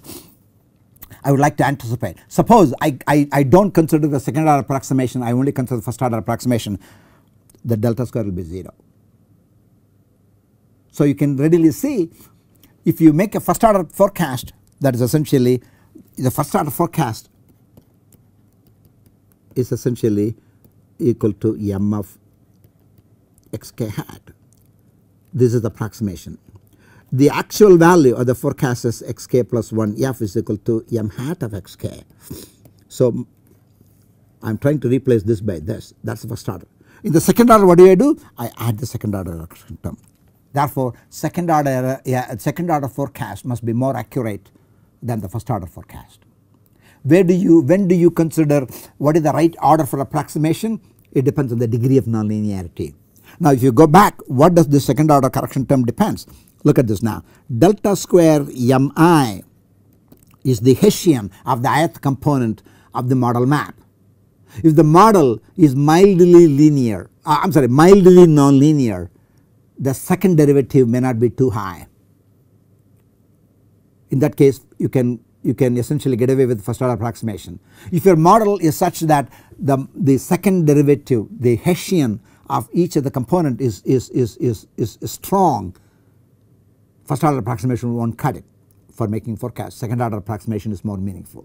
So this essentially tells you, by appropriately controlling the order of terms in the Taylor series expansion, I can improve the accuracy of the forecast. So this is second order accurate forecast.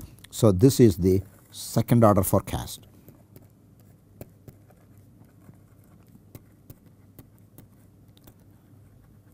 I also want to remind you, first order forecast is a lot easier.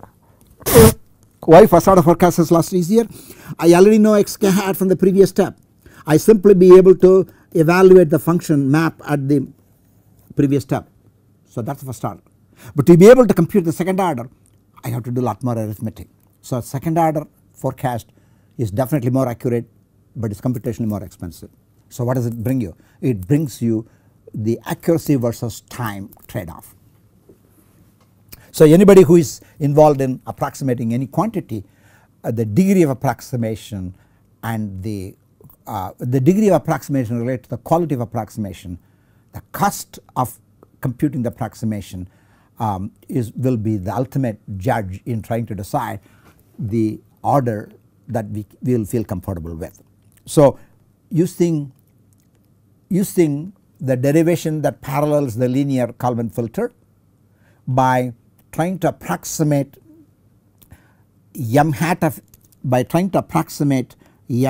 xk around x hat k, we have tried to arrive at a second order correct forecast.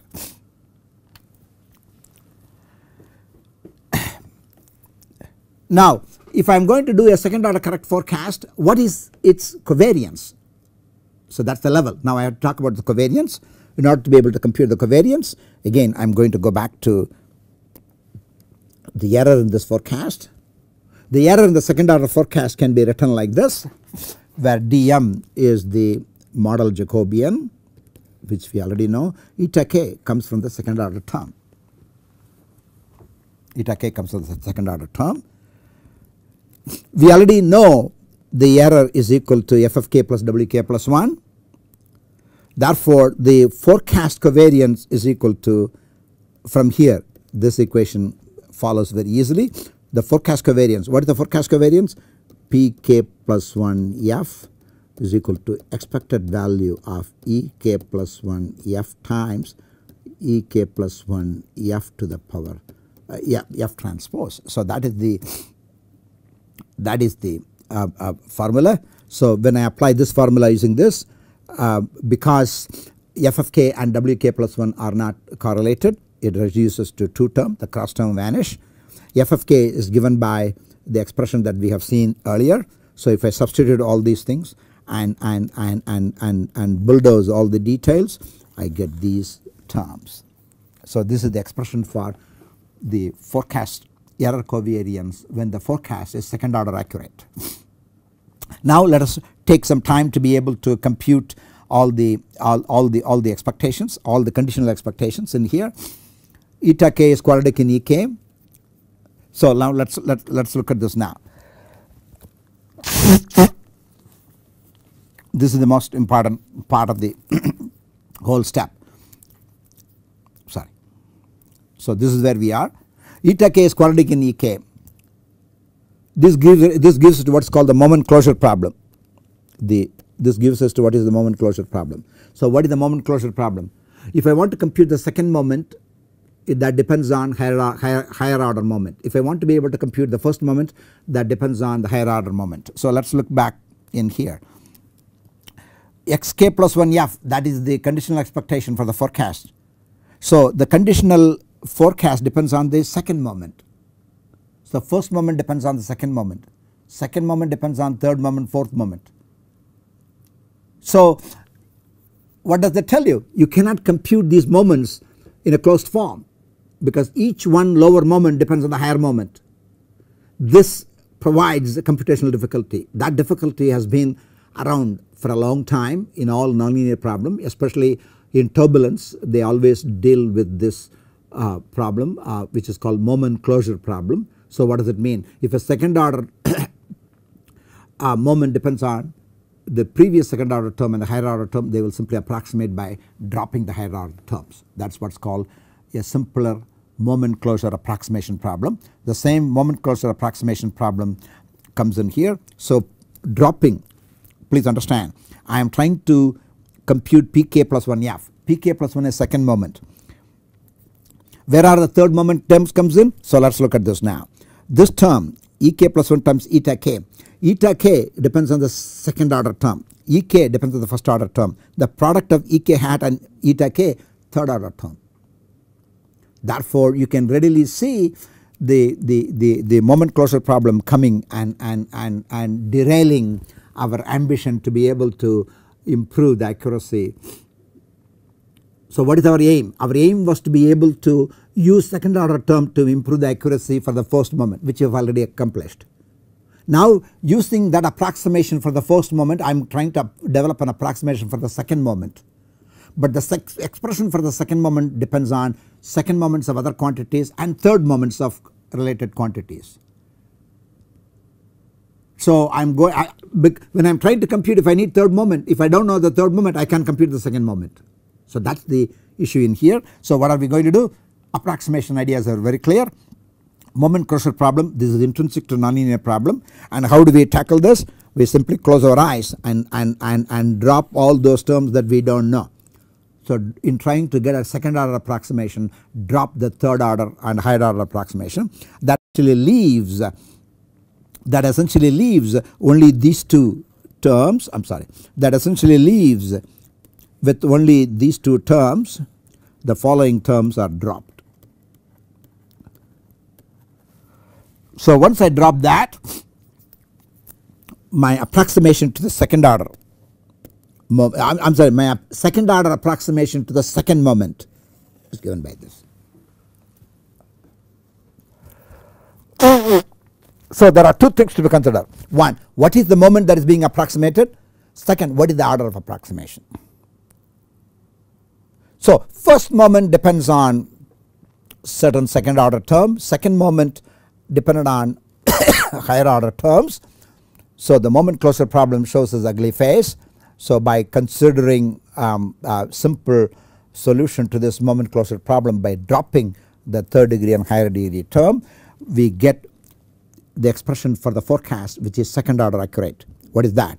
This is the forecast dynamics, this is the moment dynamics. I would like to remind you, this is very similar to the Kalman filter equation. In the Kalman filter equation, what is that we have? Forecast is equal to m times pk m transpose plus qk plus 1. So this is very similar to that. dm is the Jacobian of the dm transpose is the Jacobian transpose. So when m of x is equal to m times x, dm of x is equal to m. Therefore this relation, even though we say this is second order accurate, it looks like the Kalman filter linear case. So you can see the analogy between this equation and that equation. So I have derived the expression for the approximate evolution of the forecast and the forecast error covariance. Now we can do the same thing for the data assimilation step. I have the expression for the analysis, that is equal to forecast plus the Kalman gain times the innovation. Now hk plus 1, I can express hk plus 1 in the form of forecast. Now look at this now. To be able to make a forecast, I am anchoring on the previous analysis. To be able to make the analysis, I am going to make I'm banking on the previous forecast. The forecast depends on the xk plus 1 forecast depends on the previous analysis, and the analysis depends on the forecast, or we can even put it xk plus 1 is equal to xk plus 1. That relation still holds good. Therefore I can approximate h of xk plus 1 is equal to h of xk plus 1 f plus this. Again, this is the first order term, this is the second order term. Taking again the conditional expectation, we already have h bar. What is h bar? Please remember, h bar of xk is equal to e of h of xk given z 1 to k. All these are conditional expectations. The conditional expectation of ek plus 1f is 0. Therefore this is the second order accurate expression for h bar, where delta square h again follows the same second order Taylor series approximation. In view of the example, I have already incorporated all the information. So this is the second order correction term.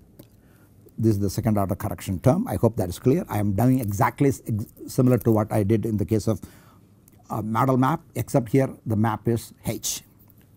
Therefore I want to substitute back. So the analysis. So what is the second order accurate analysis? The second order accurate analysis is equal to second order accurate forecast plus Kalman gain times the second order accurate innovation. So this is the second order accurate innovation, second order accurate innovation.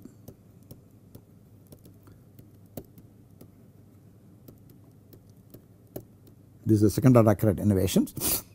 Now we want to be able to compute. So I have already approximated the analysis. I would like to be able to approximate the analysis covariance. Analysis covariance is given by this expression from our definition. We already know AK, we already know GK, we already know CK, we already know DK.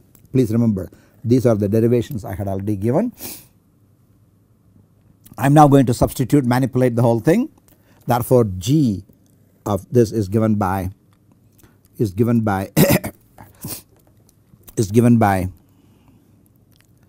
x of k plus 1, there is no in here, and I am going to express this by a second order Taylor series minus this. So GK, I'm sorry, there's a error term in here. I'll complete. So this must be, please go back. I would like to go back and tell there's a term in here that's missing. I would like to go back to the definition of GK. So you look at this now. At the top of the page 23, GK was defined h of xk plus 1 minus h hat of xk plus 1, and that's what I'm now going to have to pull in here. So this is going to be h hat of xk plus 1. Let's go back to 23 once more. That's right. So this is, please remember that this is the expected value which is being subtracted from h of xk. I want you to remember that. So GK is a kind of an anomaly in the nonlinear conditional expectation, and that's what being done in here. That's what being done in here. So if I expanded this on the Taylor series expansion, I know the Taylor series expansion is given by this. I know the expansion for this is given by this. So I have to subtract these two quantities. If I subtracted these two quantities, my GK now takes the form which is given by this. Now my xi k, much like the eta k previously, is given by this gobbledygook expression. This gobbledygook expression essentially relates to the error in the second order approximation, which is, again, you can think of it second order anomaly if you wish to call it. So AK is given by definition is this. If I substitute the value of GK from the previous consideration, AK can be seen to be equal to this quantity. Now I would like to be able to show that CK is given by, I know I'm going little too fast for many of you, but I want you to understand these calculations are very simple. I want to keep repeating that. So DK is given by this expression, KK is given by this expression, PK plus 1 in the end is given by this expression. That's the expression for the analysis covariance.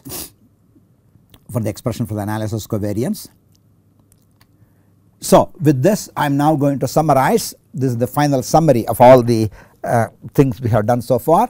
So I am going to give you the expression for the second order filter. The second order filter, so it is given in a form that you can right away the program. So this is the model equation. This is the observation. Look at this now. Model is nonlinear, observations are nonlinear. We have the standard assumptions about WK, VK. I also have standard assumptions about X naught. X naught is given by M of M naught P naught. Therefore, what is the second order accurate forecast? This is the second order accurate forecast. What is the second order accurate forecast covariance? That is given by that. What is the second order accurate analysis? That is that. Now please understand, what is this term that makes the second order accurate? This is the second order term that affects the forecast. Likewise, this is a second order term that affects the analysis. So this is the second order term that affects the analysis. That is the second order term that affects the forecast. That's why both the forecast and the analysis are second order accurate. Even though the expression looks like the first order expression because of the closure, we ended up having the second order accurate forecast covariance like this, second order accurate analysis covariance by this, and the second order accurate Kalman gain is this. Now look at this now. Everything is approximation. Forecast is an approximation. Forecast covariance is an approximation. Kalman gain is an approximation. Analysis is an approximation. So if you think back, hey, this is the best you could do. In the case of nonlinear system, second order approximation is the best you could do. So this filter in the literature has come to be called second order filter, that helps you to approximate the evolution of the state as a function of time. So you can readily see forecast step and the analysis step, they go hand in hand, much like the Kalman filter equations are. So this is the sequential second order accurate moment dynamics for the nonlinear filter. So that's the whole description of this. It is the second order accurate evolution of first moment and second moment of the forecast and the analysis within the context of nonlinear model and nonlinear observation. It turns out that this equation reduces to the Kalman filter equation when the model is linear. I'm going to establish this now. If the model map m of x is equal to m of x, dx m is equal to m, the del square m is 0.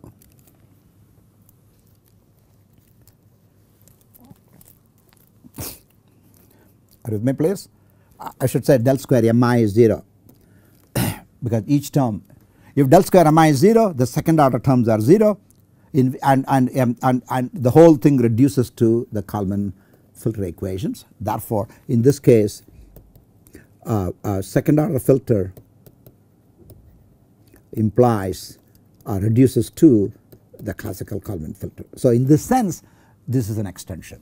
When do you say A is an extension of B? A is said to be an extension of B when you specialize, A becomes B. That is called nesting. If an extension does not have this natural nesting property, then the extension does not have much it can't hold much water. The extension argument cannot hold much water. So to say something is an extension of something else, I should be able to get that something else from the extended value if I set certain parameters, if I specialize certain parameters to extreme values. So in that sense you can see the consistency. Please understand, in my derivation of the second moment, in my derivation of the approximate moment dynamics, I showed that our derivation parallels Kalman filter derivation, and it reduces the Kalman filter when you make appropriate choices. Again, I am trying to demonstrate the same thing. So this allows us to be able to maintain the beauty of nesting when you go from special to general or general to special. If you set all the moments, all the second order moments to 0, you get what is called the first order filter. First order filter in the literature is called extended Kalman filter. So extended Kalman filters, which many of you may have heard of. What is extended Kalman filter? Once Kalman filter was announced in 1960-61, very soon they were interested in extending to nonlinear cases. They met with lots of difficulties, so they started approximating. The first approximation that was developed within the context of space travel was essentially extended Kalman filter. Extended Kalman filter in our notation is essentially a first order filter. First order filter is obtained from second order filter simply by setting the second moments to 0. So this is the model dynamics, this is the observation, both are nonlinear. This is the forecast step, this is the forecast analysis, the forecast covariance. I would like to remind you two things now.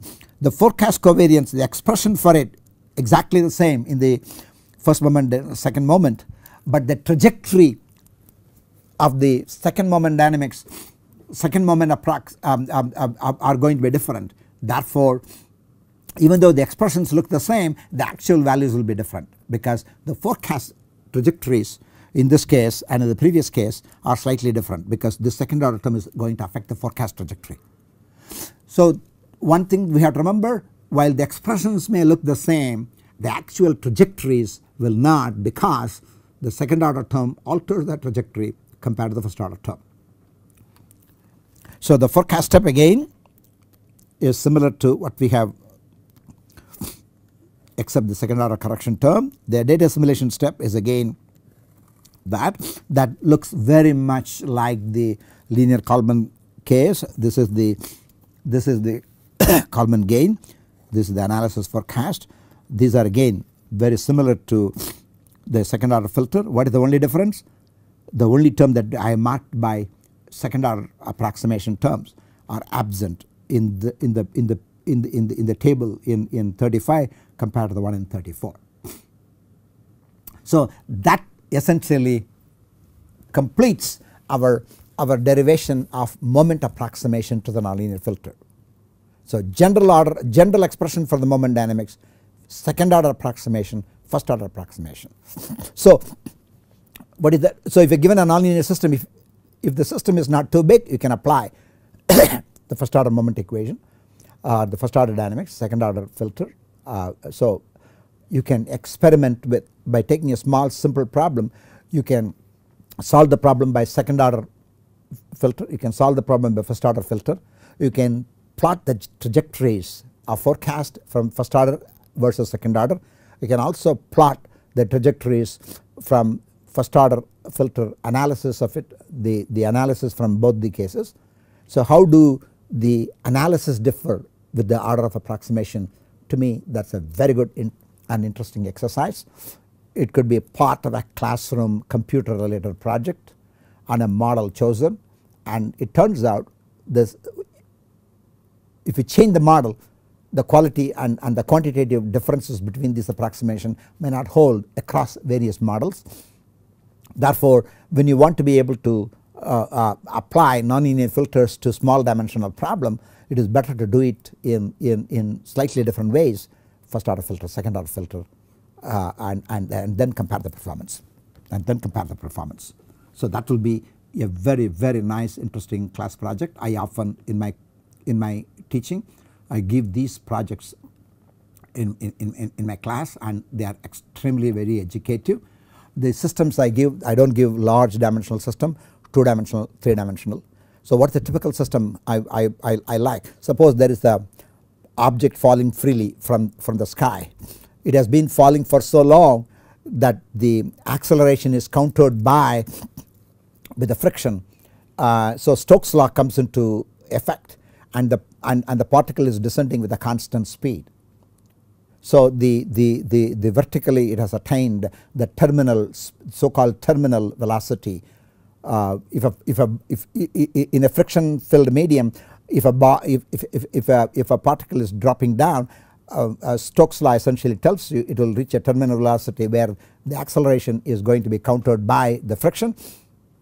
I am putting a radar at the bottom. I am trying to observe the position and the velocity of the particle through the radar, and I am asking them to be able to assimilate a nonlinear model for the free body and radar observations. So it is a very simple educative model using which one can bring out various discussions relating to nonlinear filters, nonlinear approximation, quality of nonlinear approximations. So we have talked about second order filter, first order filter. I have now I'm now going to take a couple of minutes in talking about another Kalman filter equation. These exercises are taken from our book. This is exercise 29.5. Because this exercise is important, I am going to talk about this. This is called linearized Kalman filter. What is a linearized Kalman filter? I have a model equation xk plus 1 is equal to m of xk. So what do? I pick a state x0. I compute the nonlinear trajectory x1, x2, xk. Then I induce a perturbation to x0. If you want to call it the unperturbed state, it could be a bar state, it could be a base state. The perturbed state x0 is equal to x bar naught plus delta x0. It comes to x1, it comes to x2, it comes to xk. So what is that we now know? Delta xk is equal to d at xk of m delta xk plus 1. So let me write that equation clearly. Sorry. Let me write that equation a little bit carefully. Delta xk plus 1 is equal to d at xk of m delta xk. This is the propagation of the perturbation. This is called in mathematics variational equation. Meteorologists calls it tangent linear system. We have already come across this equation in the context of 4D war, and that is this equation. So for this linear system, delta x naught is the initial condition. So what did I do now? I am having a nonlinear system. I consider the base trajectory. This is the base trajectory. I superimpose a perturbation. I superimpose an initial perturbation and talk about the dynamics of evolution of the perturbation. That is a linear equation. Excuse me. This linear equation essentially tells you how the superimposed initial perturbation propagates on the top of the base state. So now forget about the original nonlinear model, consider this perturbed model. This is a linear model. Now let us assume I have been given observations originally. So let us assume originally I have been given observation, which is zk is equal to hf xk plus v, xk plus v. So now what am I going to do? I am going to consider increments the observation. So I am going to linearize zk along the base trajectory.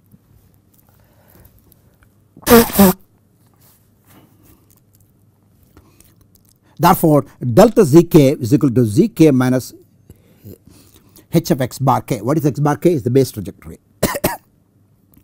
To a first order approximation, I can say delta zk is given by this first order quantities. So look at this now. I have this as the model equation.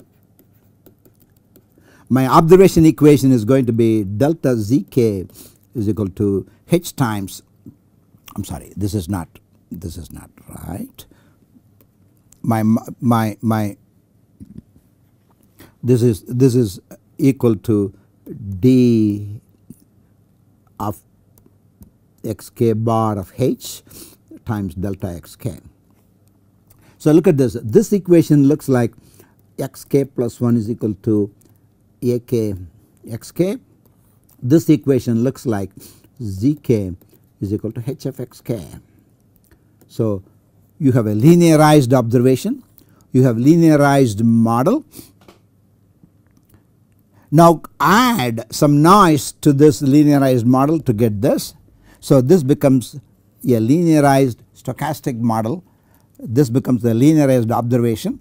If you have a linear model and a linear observation, I can do a classical Kalman filter. That filter going to give you an approximate estimate of the forecast and the approximate estimate of the analysis for the perturbed system. By adding the perturbed forecast and the analysis, the perturbed analysis to the base, I will get the actual. So if I know the increment, if I know the base, by adding the increment to the base, I know the actual. So what is the order of approximation here? This is called zeroth order filter. So we talked about second order approximation, we talked about first order approximation. Now this is called the zeroth order approximation to the nonlinear filter. So what do? We simply create a linearized variational equation for the evolution of the model of the perturbation across the base state. Then we consider a linearized version of the observation. We throw the original models out. You consider the linear model a linear observation as your given model. You do a linear Kalman filter, a classical filter. You compute the analysis, you compute the forecast, you add them to the base state, you get the actual forecast and the approximation to the actual forecast and approximation to the actual analysis. So this is called the zeroth order filter or the linearized Kalman filter. Is a very interesting exercise. So you can take a simple nonlinear problem and do it in 3 ways and look at the quality of approximation and what do I get, what do I lose, what is the computational cost. This could be a very interesting exercise. And this module has been a summary of our chapter 29, and that completes our discussion of nonlinear filter. Yes, this module is very dense because nonlinear problems are not easy. So we have on one part the stochastic dynamics, the Markov property. On the other hand, we have nonlinearity. On one hand, we have conditional Gaussian distribution. On the other hand, the conditional Gaussian distribution do not transfer itself as Gaussian for the predictive density. So we have tried to deal with it exactly as far as we can and derive the update in the infinite dimensional space. Then we want to come to the real world of finite dimensional computations. When we came from infinite dimensional space to finite dimensional space, we had moment approximation. But moment approximation, even though is an approximation, even this approximation is riddled with what is called a closure problem. So I have to tackle the approximation at several levels. So if you superimpose one level of approximation to another level of approximation to another level of approximation, ultimately when you when the fog clears, you can have essentially a second order accurate filter, first order accurate filter, 0th order accurate filter. These three are considered to be meaningful approximations to the nonlinear filter problem. With this, we come to the end of the discussion of nonlinear filters. Thank you.